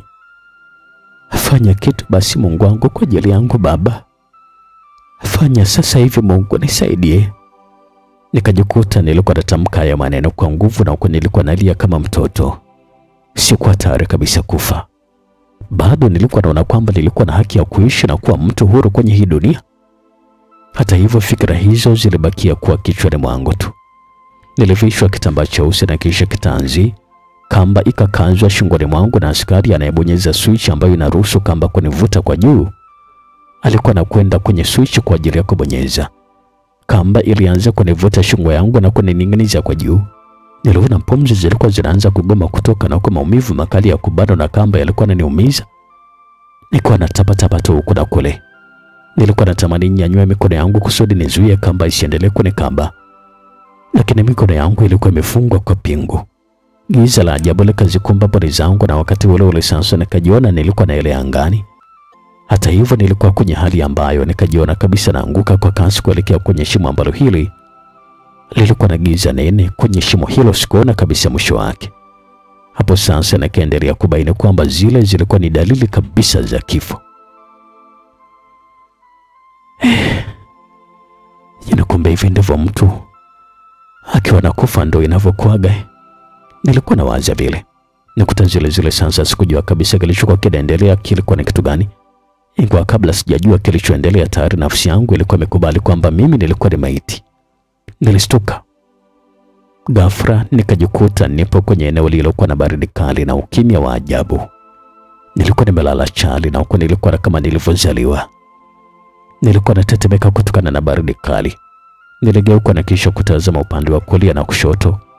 Nikajiona nipo kwenye kitu kama vile boksi kubwa ambalo hili lilikuwa linazalisha baridi hivi. Sikuhitaji muda mrefu zaidi kutambua kwamba nilikuwa nimewekwa kwenye jokofu la kuhifadhia maiti ndani ya mochwari. Ndani ya sekunde zile sasa nikakumbuka kila kitu. Kichwa changu kilibaki na maswali mengi ambayo majibu yake sikujua kabisa ni wapi ambapo naweza kuyapata. Na katika maswali mengi ambayo nilikuwa najiuliza, swali kubwa ilikuwa ni vipi nipo hai ili hali nilikuwa nimenyongwa kwa kamba mpaka nimekufa? Wakati nilikuwa naendelea tu kujiuliza swali kama hilo, mara nikasikia mlango wa mochwari ulikuwa unafunguliwa. Nikasikia sauti za watu wawili walikuwa wanazungumza. Mmoja alikuwa na mwanaume na mwingine alikuwa na mwanamke. Alimanusura nipige kelele mara baada ya kusikia sauti ya mtu ambaye huyu nilikuwa namjua kabisa. Lakini nikajiona kwamba sitokurupuka kwa namna yoyote ile mle ndani ya mochwari. Nikajenga utulivu katika mwili wangu na akili yangu pia. Na huko nilikuwa nafuatilia mazungumzo yao vizuri kabisa. Wakawa sasa wanazungumza na huku walikuwa nasogea karibu zaidi na jokofu ambalo hili nilikuwa nimelazwa. Nikasikia yule mwanaume alikuwa anamhadithia songo mbingu alilokuwa limetokea nyumbani kwa Abdalla Mustafa hadi kupelekea mimi na Hussein kunyongwa kabisa. Kikawaida ni kwamba huwa watu na utaratibu wa wanawake kuingia kwenye chumba cha kuhifadhia maiti na kutizama maiti. Lakini kwa kuwa umeniomba sana utamwona ndugu yako tu vizuri. Nitashukuru sana. Uko tayari kuona maiti ya ndugu yako? Mlinzi wa mochwari alimuuliza vile Mariam kwa msisitizo. Ndio, niko tayari. Mara baada ya jibu hilo kutoka kwa Mariam, tumbo langu likapata joto. Mate mepesi alianza kuja mdomoni mwangu. Hofu ikanitawala kweli kweli. Wakati ule sasa drawer ya jokofu ambamo nilikuwa mimi nilikuwa nimelazwa humo ikaanza kuvutwa hivi. Nikajikuta nilikuwa nakosa kabisa utulivu ambao huu nilikuwa nimeutengeneza. Na bila kutarajia nikajikuta nilikuwa nafumbua macho. Tendo hilo la mimi kufumbua macho mbele ya Mariamu na yule mlinzi wa mochwari kulibwa kizaza. Jamani, maiti imefungwa. Mzimu. Mariam pamoja na huyo mlinzi wa mochwari walipiga kelele nyingi na huko alikuwa nakurupuka na kuvaa mlango wa kutokea nje. Kwa upande wangu mimi nikajatua ndani ya ile drawer ya jokofu na kisha nikasimama katika chumba kile. Nikaona nilikuwa nimezingirwa tu na maiti nyingi ambazo zilikuwa zimelazwa chini na huko zilikuwa zimefunikwa mashuka meupe. Na wakati ule sasa nilikuwa nasikia pia kelele nyingi ambazo zilikuwa zinapigwa na Mariam pamoja na yule mlinzi. Zilikuwa zinashadadiwa na watu wengine huko nje. Nilibaki nimedoa tu kama teja aliyebuya unga. Katika kudua kule sasa nikavutiwa na maiti moja ambayo ilikuwa imelazwa chini. Na huko kulikuwa na kibao kidogo ambacho kilikuwa kimewekwa juu ya mwili wa ile maiti, kilikuwa na maandishi ya Kiingereza yaliyokuwa yanasomeka Tada Iburia. Mpenzi msikilizaji, mpaka leo hii ninaposimulia mkasa wangu huu nashindwa kabisa kuelewa na msukumo gani ulionikumba na kufanya kile ambacho nilikifanya hapa. Kwa sababu pamoja na kulindima kwa kelele huko nje ambazo zilikuwa na kushadadia kufuka kwa maiti ndani ya mochwari, lakini ndio kwanza mimi nilipiga hatua na kusogelea ule mwili na kisha nikufunua. Sikuamini kabisa kile ambacho nilikuwa nimekiona. Kwa mara nyingine tena nikajikuta nilikuwa na dua mara baada ya kuona kitu ambacho kikanifanya nihisi mwili wangu wote ulikuwa unapata ubaridi. Mpenzi wangu Hussein Jabari alikuwa amelala chali akiwa amekufa. Uso wake ulikuwa unaonyesha kama ni mtu aliyokuwa amepatwa na maumivu makali kabla ya kukata roho. Machozi yalikuwa yanatoka na kuhisi donge zito kwa damu yangu. Kwa mara nyingine tena nikamlaumu kweli Mungu wangu. Niliona kwamba nilikuwa sitendewi haki kabisa kwenye dunia. Maisha yangu yalikuwa yamevurugika vibaya mno. Kama sijepesi lilikuwa linachungulia tu kwenye tundu za pua yangu na kwa machozi yalikuwa yanaendelea tu kunitoka.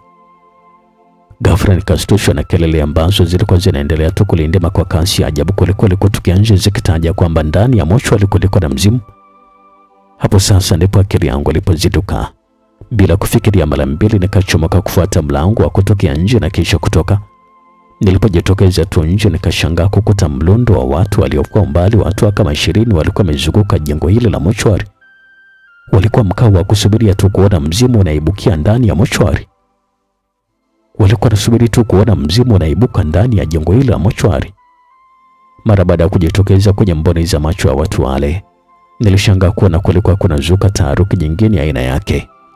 Kelele na mayowe ya hofu yakaanza kurindima na huko kila mmoja alikuwa anashika njia yake kukimbia.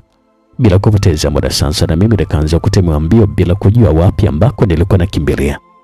Ndani ya sekunde hizo pia niligundua jambo jingine ambalo hili kanifanya nizidi kuchanganyikiwa. Kwenye mwili wangu nilikuwa sina chochote ambacho nilikuwa nimevaa. Nilikuwa uchi wa mnyama kabisa. Nilizidi kuhamanika tu nikageuka na kisha kurudi ndani ya chumba cha mochwari. Na kisha nilikuwa pua shuka moja miongoni mwa zile shuka ambazo zilikuwa zimefunika miili ya watu wengine. Nikajifunika na kisha kutoka tena nje. Nilishika uelekeo wa upande wa kusini mwa hospitali hiyo. Nikawa sasa nakimbia na huko nilikuwa nimejifunika shuka jeupe. Kwa kweli kwa muonekano wangu nilikuwa nimefanana kabisa na mzimu.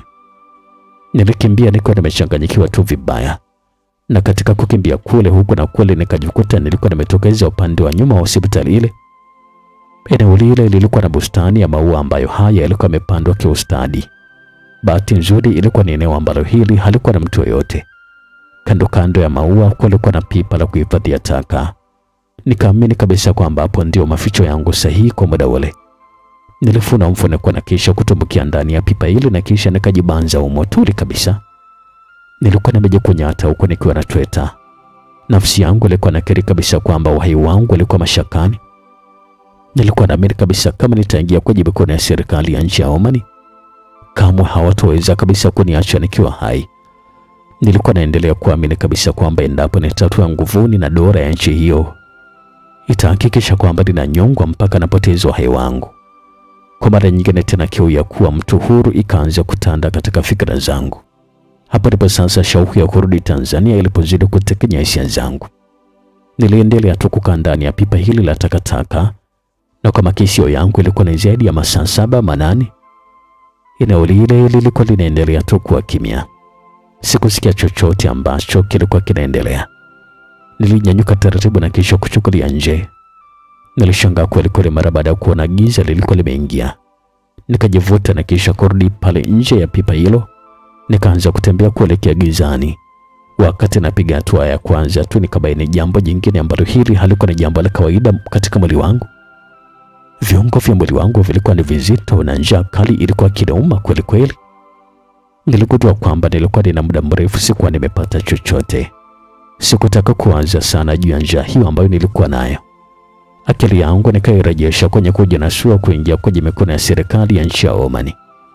Nafsi yangu ilikiri kabisa kwamba hatua ya kwanza ya kuwa mtu huru ilikuwa ni kutoka nje kabisa ya hospitali hiyo. Nikawa sasa natembea kwa kupepesuka, lakini kwa umakini wa kutoonekana na mtu yoyote. Mwilini nilikuwa nimejifunika hilo shuka ambalo hili nilikuwa nimetoka nalo mochwari. Nilitokeza kwenye eneo ambalo likanipatia faraja zaidi. Nikaona kwa kutokea eneo hilo ni hatua nyingine muhimu sana kunitoa ndani ya hospitali. Lilikuwa ni eneo la kufulia nguo na nguo nyingi zilikuwa zimeanikwa katika kamba. Nilinyata na kisha kuanua gauni moja na mtandio. Upesi nikavaa gauni hili na kujitanda mtandio vizuri kabisa. Na kisha nikatoka nikiwa natetemeka. Nilipishana tu na watu 2-3. Hapakuwa na yote ambaye alikuwa ananijali. Hatimaye nikatokeza kwenye lango kuu la hospitali. Kulikuwa na wanajeshi waliokuwa na bunduki waliokuwa wamezagaa kwenye geti ile la hospitali. Nikaanza kutetemeka, lakini sikuacha kujiongea kufuata mlango wa kutokea. Hatimaye nikafika getini na kisha kutoka nje. Jasho lilikuwa linaendelea tu kunitoka na mwili wote ulikuwa unatetemeka. Hatua ya kwanza, hatua ya pili, mara nikasikia sauti kali ya kiume ilikuwa inaniita nyuma yangu. Agrippina. Bila kufikiria mara mbili nikageuka. Ilikuwa ni kosa kubwa sana kwa sababu ilikuwa ni mtego. Pale sasa nikaona zile sura za wanajeshi zilikuwa zinamakinika na bunduki walikuwa wameelekezea mbele yangu. Ndani ya nukta zile zile sasa nikasikia amri kutoka kwa mwanajeshi mmoja akiwa anazungumza. Kamata huyo, ndio yeye, msimwache kabisa atoroke huyo. Sikupoteza muda, pale pale sasa nikakurupuka na kuanza kutimua mbio. Sauti kali ya risasi ilianza kusikika, kukazuka kizaza kingine. Watu wachache waliokuwa katika eneo hili la lango la hospitali, kila mtu alikuwa anashika njia yake na sauti za taharuki zilikuwa zinaotoka. Nilijua kabisa kwamba risasi ilikuwa imepigwa angani kusudi kunitisha nisikimbie. Nilikuwa tayari kufa nikiwa nakimbia kujaribu kujiokoa kuliko nikisimama na kisha nikamatwe nguvuni tu kama kondoo. Simama wewe mwanamke, simama. Sauti za amri zilikuwa zinazidi kunishurutisha vile, lakini sikujali. Nilikuwa nazidi kukimbia kwa nguvu tu zangu zote. Nilibahatika kuona kichochoro mbele yangu mita kama 10 mbele. Nikaona sasa pale ndio sehemu sahihi ya kuwapoteza maboya wale wanajeshi ambao walikuwa wakinifuata nyuma yangu kwa kasi. Nilifika kile kichochoro na kisha kutoka miaka kabisa ndani yake. Nilikutana na mazingira ambayo yalikuwa nazidi kunipatia nguvu ya kukimbia. Nilikuwa ndani ya makazi ya watu wa haya maarufu kama Uswahilini. Nilipita kwenye vichochoro vile vitatu, hatimaye sasa nikajikuta nilikuwa nimetokea katika eneo ambalo halikuwa na njia kabisa. Nilitazama kulia kwangu nikajiona nipo katika nyumba katika eneo la uani. Niliona kulikuwa na vyumba kadhaa katika ile eneo la uani vilikuwa wazi kabisa. Nilikurupuka na kisha kuingia kwenye moja kati ya chumba ambacho kwa kukiangalia kilikuwa kinakaliwa na kijana au kileo. Nilisukuma mlango kwa nguvu na kisha kuzama ndani na kisha nikaufunga. Dada yangu ilikuwa sahihi kabisa. Chumba kile kilikuwa kinakaliwa na mvulana. Alikuwa na mvulana wa Kiarabu mrefu mwenye nywele nyingi kichwani na alikuwa amelala fofofo maskini. Pamoja na kwamba nilikuwa nimesukuma mlango kwa nguvu na kuingia ndani kwa fujo, lakini mtu huyu ambaye nilikuwa nimemkuta amelala hakuwa ameshtuka. Nikajikunya atatu nikiwa na hema kama nimetoka kwenye mbio za marathoni. Ukimya wa ghafla ukashika hatamu. Nikawa sasa najiuliza maswali mwenyewe tu mle ndani, kama nitoke ndani ya chumba hiki nitimke mbio mahali pale, ama niendelee tu kubaki humo ndani hadi hapo mwenyeji wa chumba kile ambaye muda huo alikuwa anakoroma kitandani atakapoamka na kunikuta mle ndani mwake. Katika kuanza na kuanzua nikapata wazo ambalo niliamini kwamba lilikuwa ni wazo zuri. Kabla sijalifanyia kazi wazo hilo, mara nikasikia kitu kingine cha ajabu. Yule mtu ambaye alikuwa amelala pale kitandani akawa sasa anatoa mkoromo usio kwa kawaida. Nikasimama na kumtizama vizuri. Sikuamini kabisa kile ambacho nilikuwa nakiona. Huyu mtu alikuwa anatoka na damu puani, masikioni pamoja na mdomoni pia. Damu zile zilikuwa zinachanganyikana na povu ambalo hili lilikuwa linamtoka mdomoni. Ndani ya sekunde hizo sasa nikasikia mlango wa chumba kile ulikuwa unagongwa kwa nguvu. Nilibaki nikiwa nimeganda tu kama sanamu. Nilikuwa nahisi akili yangu ilikuwa imesimama ghafla kufanya kazi kwa muda. Wakati nilikuwa nimedua tu mbele ya mtu yule ambaye alikuwa anaonekana yupo kwenye hekaheka za kuipigania roho yake, nikashtushwa tena na sauti kali ya mlango ulikuwa unagongwa. Na kabla sijalifanyia kazi hilo, mara nikasikia kitu kingine cha ajabu. Hapo sasa ni kama akili yangu ilikurupuka ambapo ilikuwa imelala. Nikatambua kabisa hatari ambayo ilikuwa inaninyemelea. Please open the door. Sauti ya mwanamke ilisikika ikizungumza vile kwa wahaka, na huko ilikuwa inaendelea tu kugonga mlango kwa nguvu. Jasho lilikuwa linashuruzika tu kwenye mwili wangu. Nikaona sasa hatimaye naingia kwenye mkono wa serikali ya nchi ya Oman. Sikuwa nataka kabisa kujiongopea kwamba eti siwezi kuhusishwa na kifo cha huyu jamaa ambaye alikuwa anawashika kitandani. Na huku damu ilikuwa inamtoka puani, masikioni pamoja na mdomoni. Nikaamini kabisa kwamba hili lilikuwa na jumba bovu jingine tena ambalo lilikuwa linakwenda kuniangukia. Nikajionya kwamba kama nisipofanya kitu lazima nitaingia kwenye mikono ya serikali. Na sikuwa nahitaji kabisa mwalimu wako nieleza kwamba kama nikiingia kwenye mikono ya dola ni kitu gani ambacho kitatokea. Mgongaji aligonga tena safari kwa nguvu zaidi. Nikatizama kulia na kushoto, nikaona mahali pekee pa kujificha ilikuwa ni kuingia ndani ya uvungu wa kitanda. Lakini kabla sijazama uvunguni, mlango alisukuma kwa nguvu na ukafunguka. Aliingia msichana mmoja wa Kiarabu akiwa ananikodolea macho aliyokuwa na mshangao, na kisha aliyahamisha macho yake kwa mvulana ambaye huyu alikuwa hii pale kitandani. Nilimwona alikuwa anapigwa na bombwazi mara baada ya kuona hali ya yule mtu pale kitandani. Nilikuwa nimesimama tu nikiendelea kuangalia huyu dada namna ambavyo alikuwa amepatwa na taharuki kwa kile ambacho alikuwa anakishuhudia mbele yake. Nikawa makini kweli kweli na huyu msichana kufuatilia kila tendo ambalo alikuwa analifanya. Aliyatupa macho yake tena kwangu, akinitizama na kisha alizungumza kitu, lakini sikumwelewa kabisa kwa kuwa alikuwa amezungumza kwa lugha ya Kiarabu. Ingawa sikumwelewa, lakini nilibaini kile ambacho alikuwa anataka kwangu kilikuwa ni kitu gani. Alikuwa anataka kujua kwamba mimi nilikuwa ni nani na ni kwa nini nilikuwa mle ndani na nilikuwa nimefanya kitu gani huyu mtu ambaye alikuwa anatoka na damu nyingi pale kitandani. Kitendo cha mimi kubaki kuwa bubu na huko yeye akiwa ananiuliza maswali lukuki kilimkera vibaya mno huyu mwanamke. Nikaona alikuwa anatoa simu yake mkononi na kisha akapiga namba fulani hivi na kuanza kuzungumza na mtu upande wa pili. Sikuwa nataka kabisa kujiongopea kwamba eti huyu msichana alikuwa haiti polisi. Mashali akaricheza pale pale. Sasa nikamrukia na kumkopa ile simu yake na kuitupa. Mara baada ya kufanya kitendo kile kilichofuata ilikuwa kielezeki. Tulikamatana tu na huyu msichana na kuanza kuvirikishana huko na kule. Pamoja na kwamba nilikuwa na njaa kali muda ule, lakini niliweza kumdhibiti vizuri kabisa huyu msichana. Nilimvuta kwenye nywele na kumkandamiza kwa chini na huko nilikuwa nimemkanyaga kifuani. Kimya. Nasema kimya mpumbavu, na nikakwambia kwamba uite polisi. Mbona mimi ndio nimemua huyu fala wako ambaye amelala hapa kitandani? Nilikuwa nazungumza vile tu kwa wazimu na huko nilikuwa nimevuruga vibaya mno. Nilichofanya ilikuwa na kumfunga kwa kamba mikononi pamoja na miguu yake, na kisha nikampiga sancho na nikamkuta na kiasi cha pesa ambazo sikumbuki zilikuwa ni shilingi ngapi.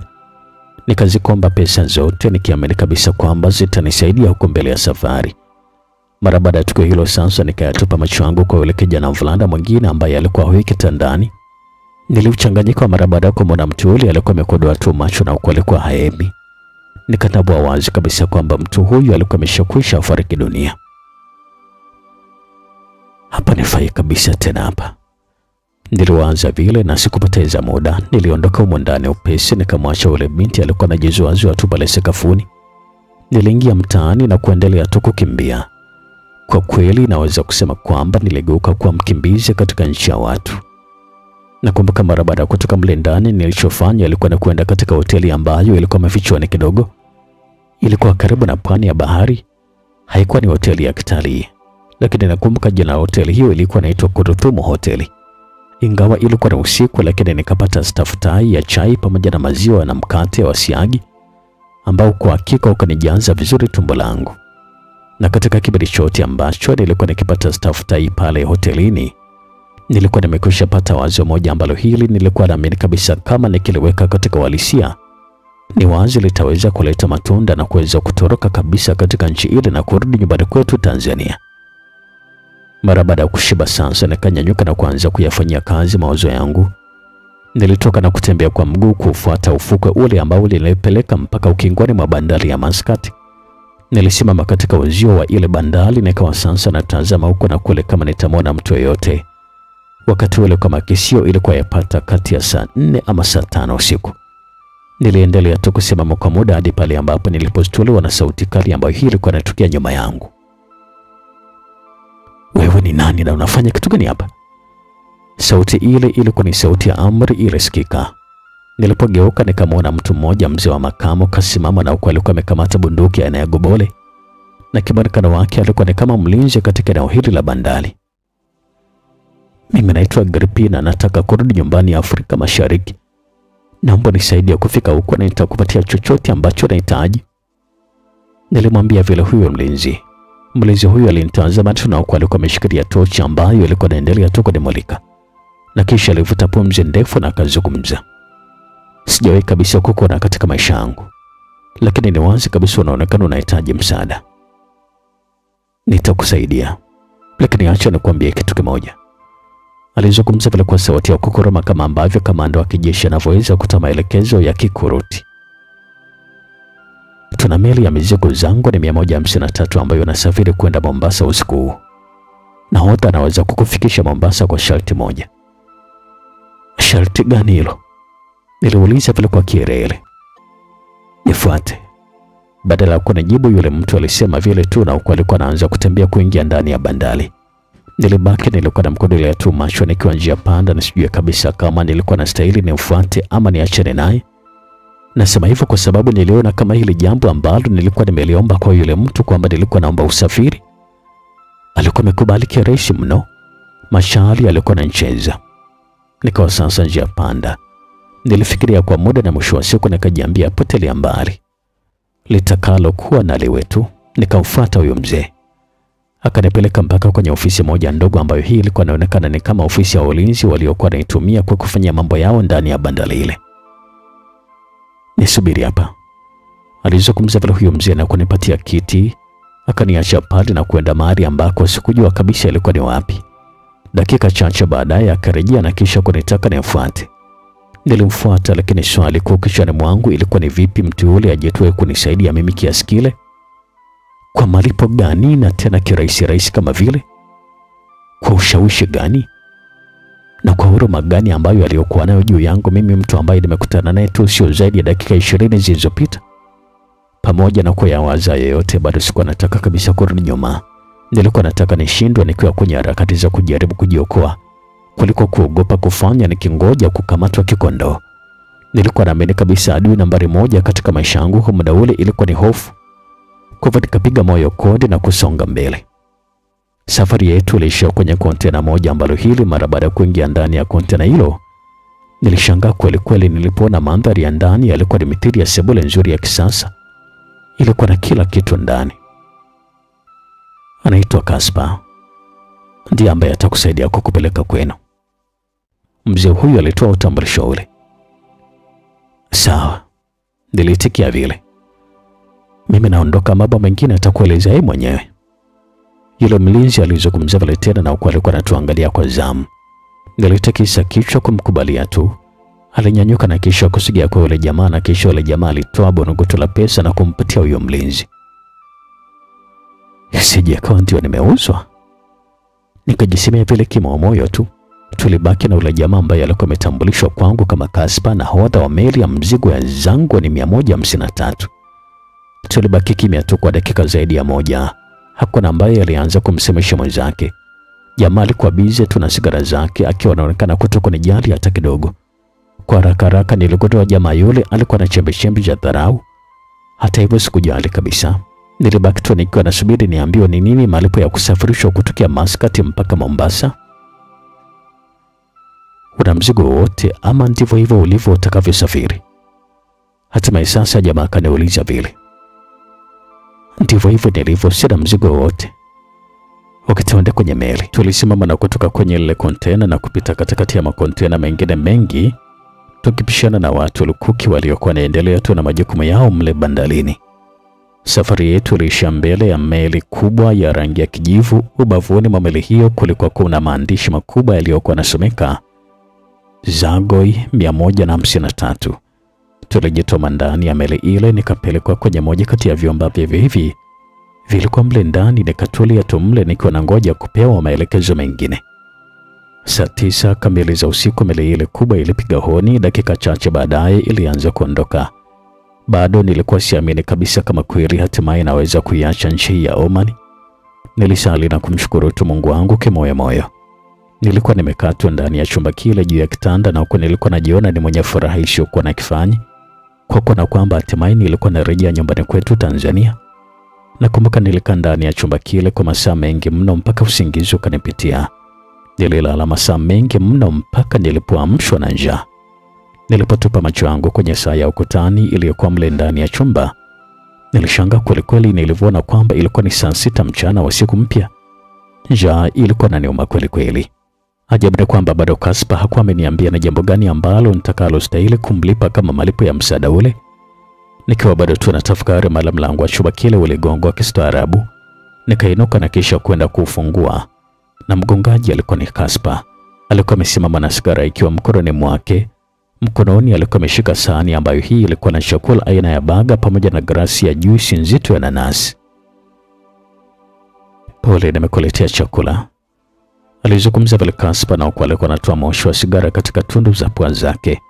Nilipokea chakula kile na huko nilikuwa natoa tabasamu ambalo hili lilikuwa linasema kabisa asante kwa wema wako.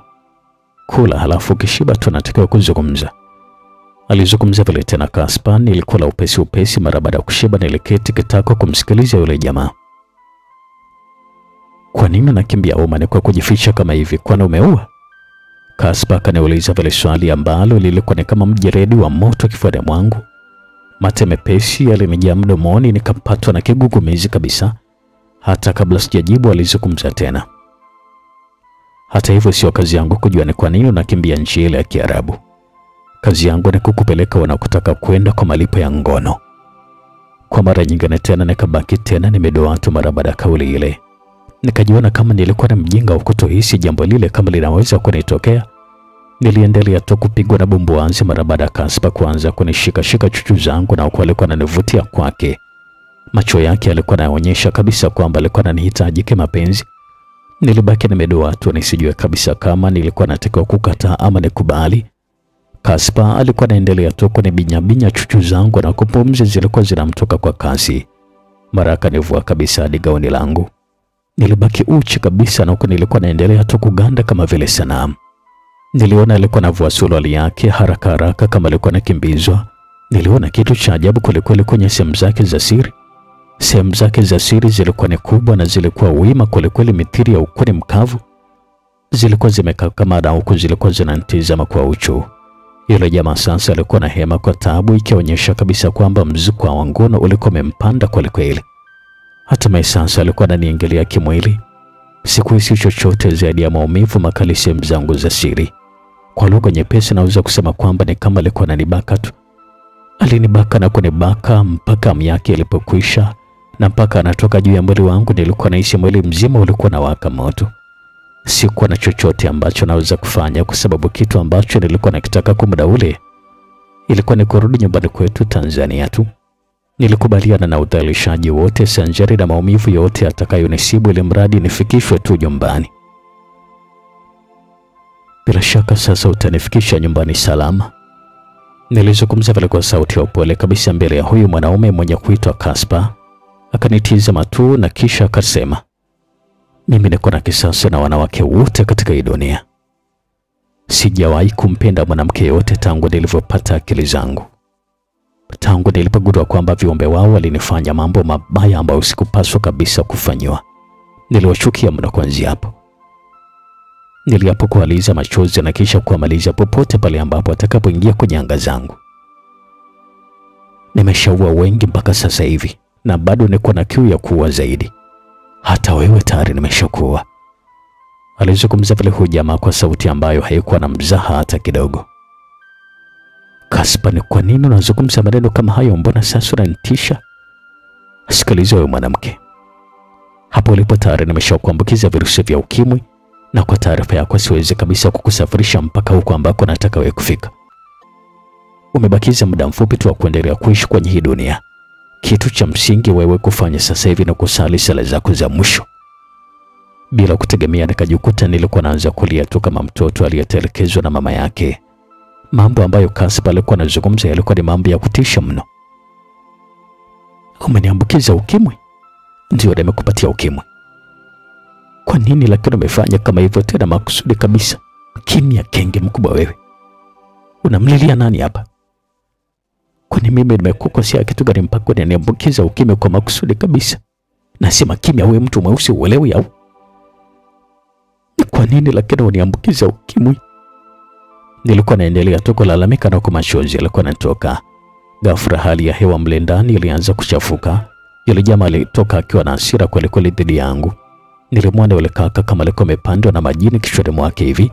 Sikuwa nimetegemea kabisa kwa ukarimu ambao alikuwa amenionyesha mwanzo ite kama angeweza kunibaka muda mfupi kiasi kile. Nilibaki nikiwa nalia tu mwenyewe kwa uchungu. Kwa kweli sikujua kabisa ni kitu gani itakuwa hatima ya maisha yangu.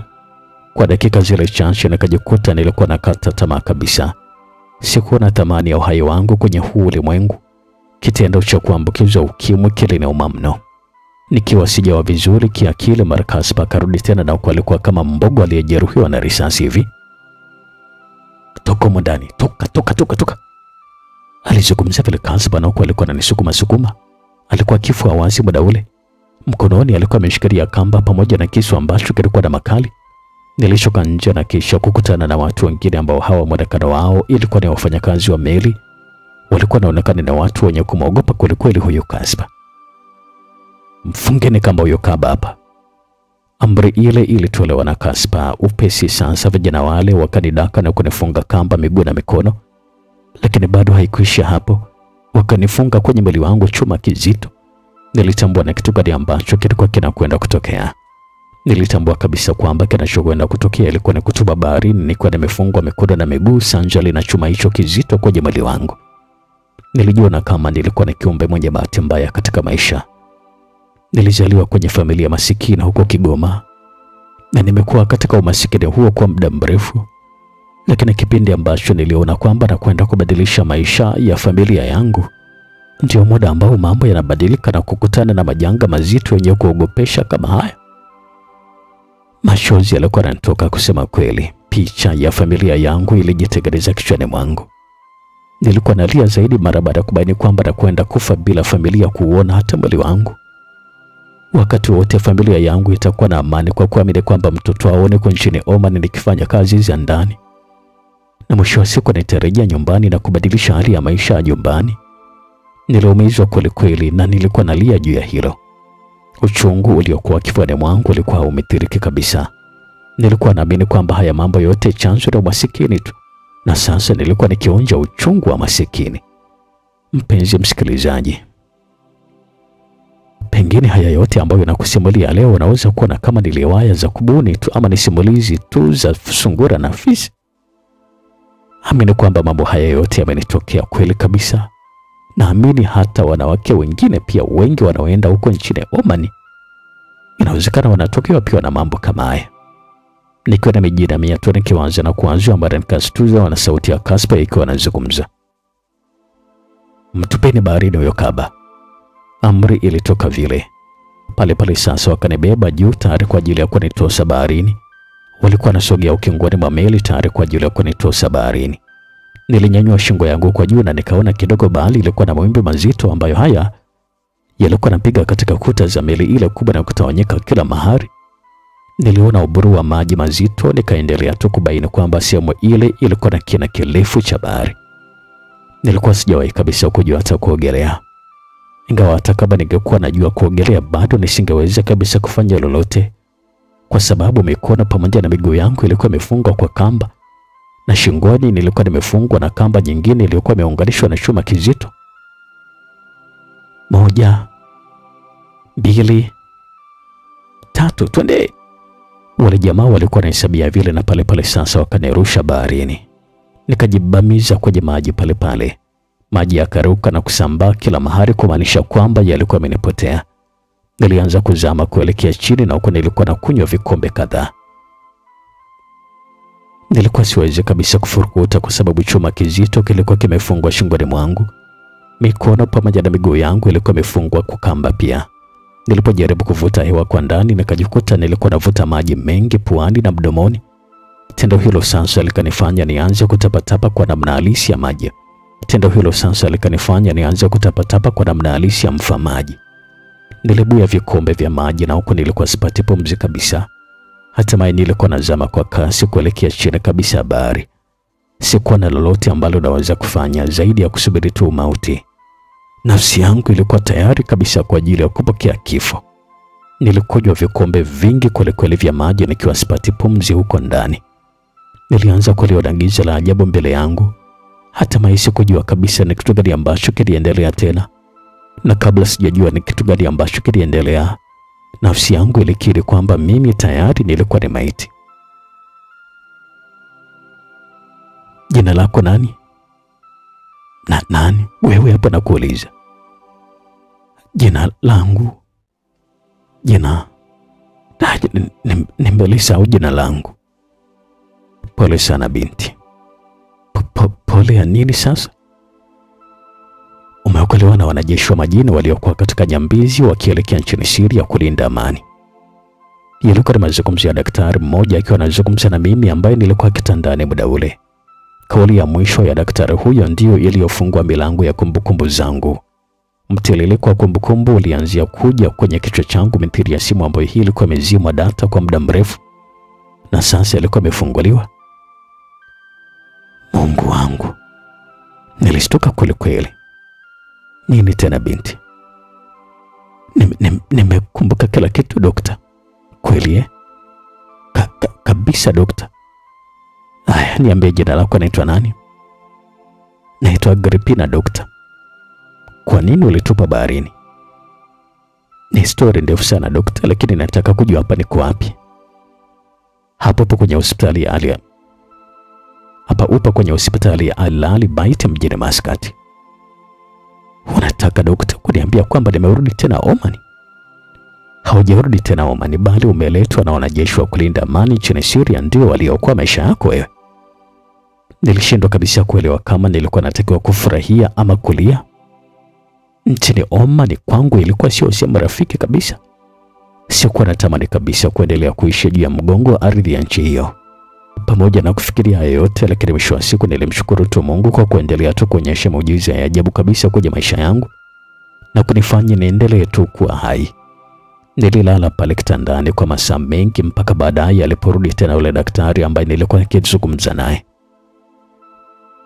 Ulisema kwamba jina lako naitwa Agripina eh? Ndio dokta. Nilijibu vile, kisha nikamwona alikuwa anaandika kwenye kitabu chake kidogo na kuondoka zake. Aliondoka kama dakika 10 hivi na kisha akarudi tena, na alikuwa ameongozana na watu wengine wawili, mwanamke pamoja na mwanamume. Walikuja na kisha kuzunguka pale ambapo nilikuwa nimelala. Agripina, aliita vile dokta. Abe, unafahamu huyu dada hapa?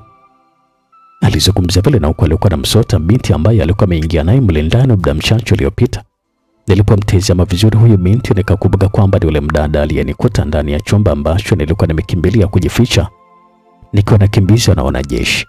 Ndani ya chumba kile nakumbuka nilikuta kulikuwa na mtu alikuwa amelala. Na muda mfupi yule mtu alianza kukoroma na alikuwa anatokwa na damu mdomoni pamoja na puani na kisha kafa mle chumbani. Nilimkumbuka vizuri yule binti ambaye alikuja kugonga mlango na mimi kumpiga kisha kutoroka. Ndio nishamkumbuka. Basi uko chini ya ulinzi kwa makosa ya mauaji, lakini pia kwa makosa mengine ya kutishia kuua na kufanya zina ndani ya nchi hii. Alisikika yule jamaa mwingine ambaye alikuwa ameongozana na daktari. Alitoa pingo na kisha kunifunga. Kusema ukweli, safari hii sikuwa na hofu hata kidogo. Matukio pamoja na mikasa kwenye maisha yangu niliona kama ilikuwa ni mambo ya kawaida. Nilichokuwa na ngoja sasa kwa muda ule ilikuwa ni siku yangu ya kufa tu basi. Nilikuwa nimekata tamaa kabisa juu ya maisha. Alitoa pingo na kisha kunifunga. Nafikiri utakiwe kabisa hata kuendelea kulalia kitanda cha hospitali. Unatakiwa kupelekwa selo mahakamani na kisha kutumikia adhabu yako ambayo itakuwa imetoka juu yako. Alizungumza vile tena yule askari ambaye alikuwa amevaa kiraia. Nilichukuliwa na kupelekwa selo. Haikuwa ni selo ile ambayo nilishawahi kupelekwa kipindi cha nyuma. Hii ilikuwa ni tofauti kidogo. Hii ilikuwa ni selo ambayo haikuwa tofauti kabisa na selo za nchini kwetu. Nilichokikuta ndani ya selo hizo niliogopa. Kulikuwa na utitiri wa wasichana wa Kitanzania waliokuwa mahabusu na kulikuwa na wafungwa waliokuwa na mashtaka mbalimbali. Wengine walikuwa wameshahukumiwa kifo tayari na wengine walikuwa na ngoja hukumu zao.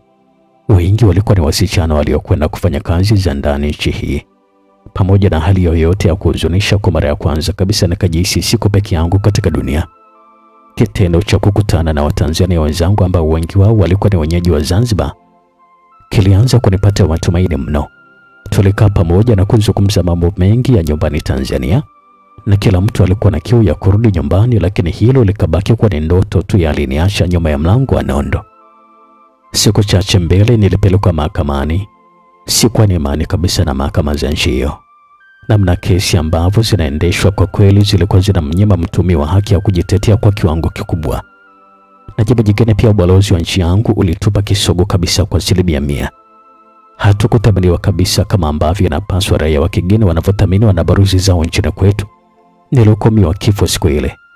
Na kwa kuzingatia kwamba nilishawahi kunyongwa na kamba na baadaye kurudiwa na fahamu nikiwa mochwali, safari hii nikahukumiwa kuchomwa sindano ya sumu mpaka kufa. Haki niliyopewa ni mwili wangu kusafirishwa nchini kwangu mpaka kijiji kwetu huko Kigoma kwa ajili ya mazishi. Nilishukuru tu japo kwa hilo, kwa sababu niliona angalau sasa ndugu zangu watapata fursa ya kuona maiti yangu na kuzikwa kwenye nchi yangu. Nafsi yangu haikuwa naogopa kabisa kufa, lakini kilichokuwa kinaniumiza ilikuwa ni kufa nikiwa na mtoto tumboni. Hilo ndilo lililokuwa linaniliza machozi kabisa. Usilia Agripina, ndio maisha yalivyo. haujafa hujaumbika. Mtu mmoja ambaye alikuwa ni mwenyeji wa Zanzibar akanipatia moyo vile. Mimi wala sili kwa sababu ya hukumu. Namlilia tu mtoto wangu ambaye yuko tumboni. Una mtoto tumboni? Ndio. Nafikiri huwezi kutumia adhabu ya kifo mpaka pale utakapokuwa umejifungua mtoto. Labda ngoja tusubiri. Nilizungumza vile kinyonge, na huko matoni ya machozi yalikuwa yanajikusanya kwenye macho yangu. Siku na miezi ilizidi kwenda mbele. Nilikuwa naendelea tu kuishi ndani ya gereza kama mfungwa ambaye huyu nasubiria siku ya kutumikia adhabu yangu ya kifo. Wakati nilikuwa naendelea tu kungoja siku ya hukumu, lakini pia mtoto wangu alikuwa anazidi kukua tumboni, na hata tumbo langu pia lilikuwa linazidi kuwa kubwa. Siku moja nikafuatwa na askari magereza ambao walikuwa ni kama 6. Mkononi walikuwa wamebeba bunduki. Wakanizunguka na huko walikuwa wanaonekana kuwa makini kweli na mimi. Mmoja kati ya wale akanisogelea na kisha kunieleza kwamba ilikuwa imebakia kama wiki moja tu kabla ya kutumikia adhabu yangu ya kifo. Nilihisi mate mepesi yakija mdomoni, pamoja na kwamba nilikuwa sina hofu dhidi ya kifo. Lakini kwa mara ya kwanza kabisa nikahisi mwili wangu ulikuwa unasisimka. Hofu ikanisambaa kifuani mwangu na taswira ya tukio la mtu kunyongwa ikajijenga kwenye akili yangu. Kwa kweli nilikuwa naogopa. Walipoondoka wale askari sasa, wafungwa wenzangu wakanifuata na kuniuliza nilikuwa naambiwa kitu gani. Nikawaeleza yote nilikuwa nimeambiwa na wale askari wa Kiarabu. Simanzi na hofu ilienea katika nyuso za wafungwa wenzangu, hasa Watanzania wenzangu ambao pia walikuwa wamehukumiwa kifo, lakini bado utekelezaji ulikuwa hujafika. Na ndio maana wameanza kuwa makini sana na wewe. Na kuanzia leo inawezekana usiwe na sisi tena ndani ya hii selo. Unajua siku za mfungwa kukaribia kunyongwa huwa anawekwa mbali kabisa na watu, kwa imani ya kwamba anaweza kufanya lolote dhidi ya mtu yoyote ilmradi asife peke yake. Alizungumza vile mfungwa mmoja kati ya wale waliokuwa wamekuja kunipatia pole. Saa 12 za jioni nilihojiwa na wale askari waliokuwa na bunduki. Na kama ambavyo nilivyokuwa nimeambiwa na yule mfungwa mwenzangu, ni kweli kabisa nilihamishwa na kupelekwa katika selo ya peke yangu kabisa. Niliingizwa kwenye chumba kimoja kizuri ambacho kilikuwa na kila kitu cha samani. Chumba hicho kilikuwa ndani ya jela hiyo pia. Sikujua kabisa mantiki ya kuingizwa kwenye chumba nadhifu kama hicho. Ingawa kwa na muda mwingine nilikuwa nahisi hizo ni itifaki za kumkarimu tu mtu ambaye hukumu yake ya kifo inakaribia. Hata hivyo, wakati mwingine nilikuwa napingana kabisa na fikra hizo, kwa kuwa mwanzoni nilipokuwa nimehukumiwa kifo sikufanywa hisani ya mambo kama haya mazuri. Niliishi ndani ya chumba kile nadhifu, na kila siku nilikuwa naletewa vyakula vizuri kabisa ambavyo nafikiri kwamba vingine sijawahi kabisa kuvila mpaka leo ninaposimulia mkasa huu. Wiki ile moja ilienda haraka tu, na hata siku ya hukumu ilifika. Walikuja askari wenye bunduki na kunitoa nje ya chumba kile. Nilifungwa minyororo miguuni. Mnyororo huo ukaunganishwa na shingo yangu ukapita mpaka mikononi, na kisha nikavikwa soksi nyeusi usoni.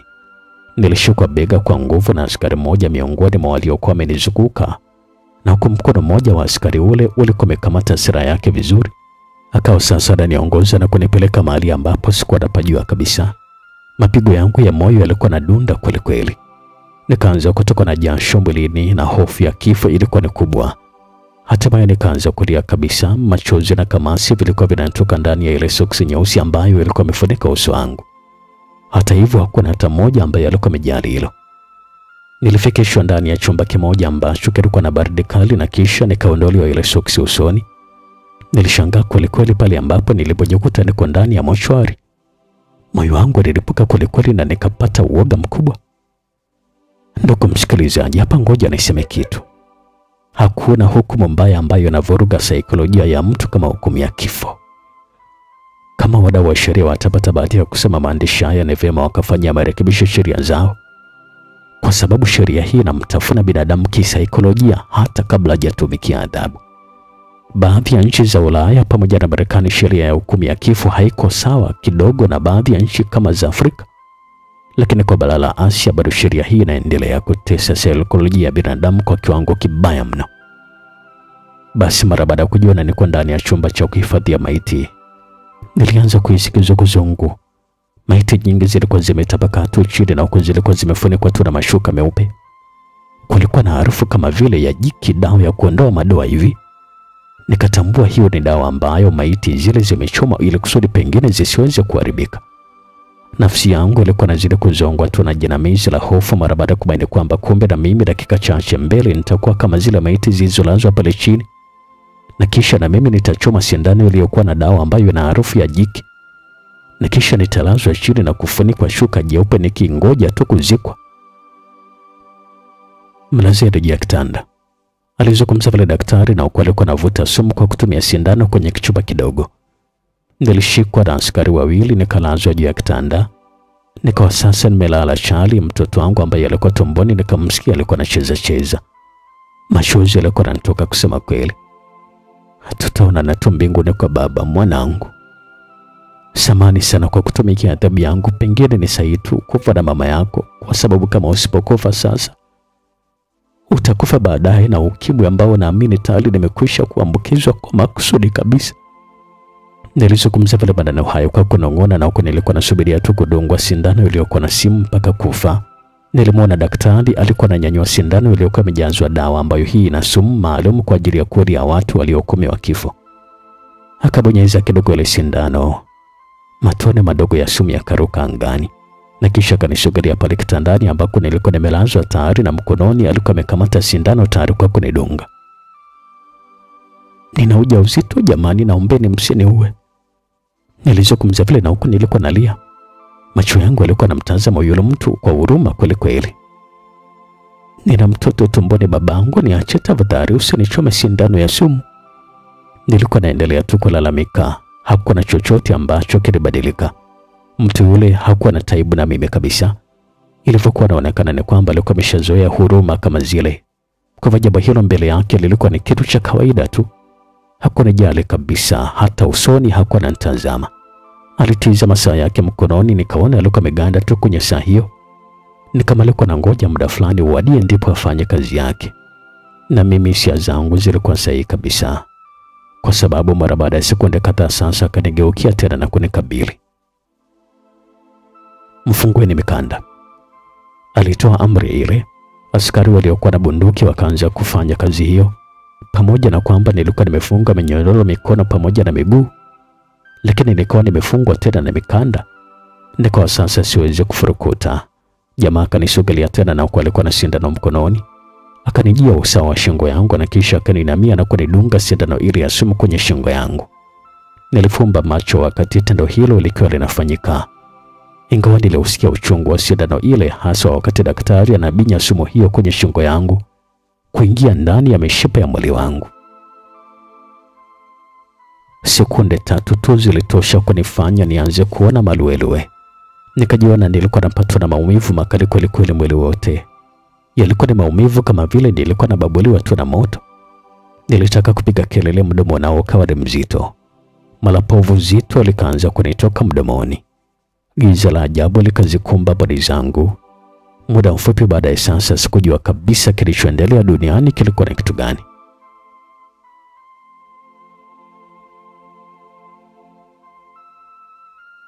Agripina. Wewe Agripina wewe. Agripina, amka upesi. Nilisikia sauti hiyo ilikuwa inaniamsha. Sauti hiyo haikuwa nyingine kabisa katika masikio yangu. Nilifumbua macho kivivu kabisa, ingawa nilikuwa naona kwa mbali, lakini sura ya mtu huyu ambaye nilikuwa namjua ikajidhihirisha kabisa mbele yangu. Alikuwa ni mama. Mama, nabe mwanangu, nimekufa na Mungu ameniingiza peponi? Hapana mwanangu, uko kwenye kijiji cha Nguruka Kigoma mwanangu, haujafa. Nipo Kigoma mama, ina maana kwamba niko Tanzania? Niliuliza vile, na kwa macho yangu yalikuwa yanatizama tu huko na kule ndani ya chumba ambacho pia hakikuwa na kigeni kabisa machoni mwangu. Kabla mama yangu hajanipatia jibu, mara akaingia mtu ambaye huyu sikutegemea kabisa kumwona. Alikuwa ni Mariam Rashid, ndio yule wakala wa wasichana wa kazi ambao wanakwenda kufanya kazi za ndani nchini Oman. Alikuja na kuketi karibu yangu. Mambo Agripina, naona mzimu wa kifo uliokukumba Oman umekurejesha duniani. Alizungumza vile kwa masiara hivi, na huko alikuwa anaachia tabasamu pana na kuketi karibu yangu. Nikiwa sijakaa vizuri, nikaendelea kushangazwa na utitili wa ndugu waliokuwa wanaingia ndani ya chumba kile ambacho nilikuwa nimelala. Kila ndugu ambaye alikuwa ananiona alikuwa anaonekana kufurahia kweli kweli kwa kuniona kwamba bado niko hai. Naomba tusikilizane jamani, alizungumza pale Mariamu, na ndugu wote waliokuwa mle ndani wakanyamaza. Kila mtu angependa kujua ni kitu gani kilifanyika mpaka Agripina kwa sasa yuko hai, ili hali taarifa zote zilinea kwamba tayari binti huyu kashachoma sindano ya sumu na kafa. Alipozungumza kauli hiyo Mariamu, watu wote walikaa kimya ili kusudi kujua ni kitu gani ambacho kilitokea. Kwanza kabisa, shukrani zangu za dhati kabisa na pongezi zote anastahili Mwenyezi Mungu, kwa sababu ni yeye ndiye ambaye anajua nini hatima maisha ya mja wake. Agripina alikuwa katika hukumu ya kifo na alikwisha ingizwa katika chumba cha kuhifadhia maiti tayari kwa ajili ya kuchoma sindano iliyokuwa na sumu. Kitu ambacho wanajeshi wa serikali ya nchini Oman haifahamu hadi sasa ni kwamba mtu anayehusika na kutoa adhabu ya kuwachoma watu sindano ya sumu nilimhonga mimi dola 600 ili kusudi afanye lolote lile kumepusha binti huyo na kifo. Siku ya hukumu ya Agripina ilipowadia, mipango yote ilikuwa sawa. Alichofanya yule mtu ilikuwa ni kumdunga tu Agripina sindano ambayo ilikuwa na dawa ambayo hii ilimfanya apatwe na maumivu makali sanjari na kumtoa povu mdomoni. Lakini kitu ambacho askari walikuwa hawajui ni kwamba ile chupa ambayo walikuwa nadhani kwamba ndio ilikuwa na sumu ilikuwa na dawa tu ya usingizi. Mara baada ya Agripina kupoteza fahamu, sasa kilichofuata ilikuwa ni kusafirisha mwili wake kama ambavyo mahakama ya nchi ile ilivyokuwa imeahidi. Kwa hivyo tulimsafirisha Agripina akiwa kama maiti mpaka hapa Tanzania, na hivyo ndivyo ilivyokuwa. Alimaliza kusimulia vile Mariamu. Kila mtu mle ndani maelezo yake yalimsisimua. Kwa kweli hata mimi nafsi yangu ilikiri kabisa kwamba Mungu ashindwe na jambo. Nilipewa pole nyingi kweli na ndugu pamoja na jamaa. Ilikuwa ni furaha kubwa kweli kwa mama yangu, wakati wote alikuwa akibubujikwa tu na machozi. Kwa upande wangu jambo hili nikaliona kama ni ndoto nzuri inayopita kichwani mwangu, na muda mfupi baadaye ilikuwa ni zamu yangu kusimulia mambo yote aliyonisibu tangu siku ya kwanza kabisa na kanyaga ardhi ya nchi ya Oman mpaka nafika nukta ya mwisho kabisa. Kila mtu alikuwa analia machozi. Ndugu zangu waliumizwa zaidi kusikia naishi na maambukizi ya virusi vya ukimwi. Hata hivyo hapakuwa na lolote la kuweza kubadilisha ukweli wa jambo hilo. Maisha yalikuwa yanaendelea tu kama kawaida nikiwa kijijini kwetu Makose.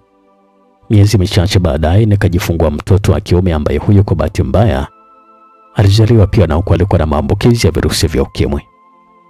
Wito wangu kwa wasichana wenzangu wa Kitanzania, hasa wenye ndoto za kwenda kufanya kazi za ndani nchi za nje, ni vyema mkawa makini huko ambako mnakwenda.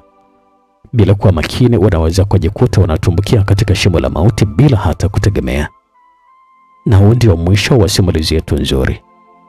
Mimi naitwa Felix Mwenda, napatikana kwa 0766 47 48 57.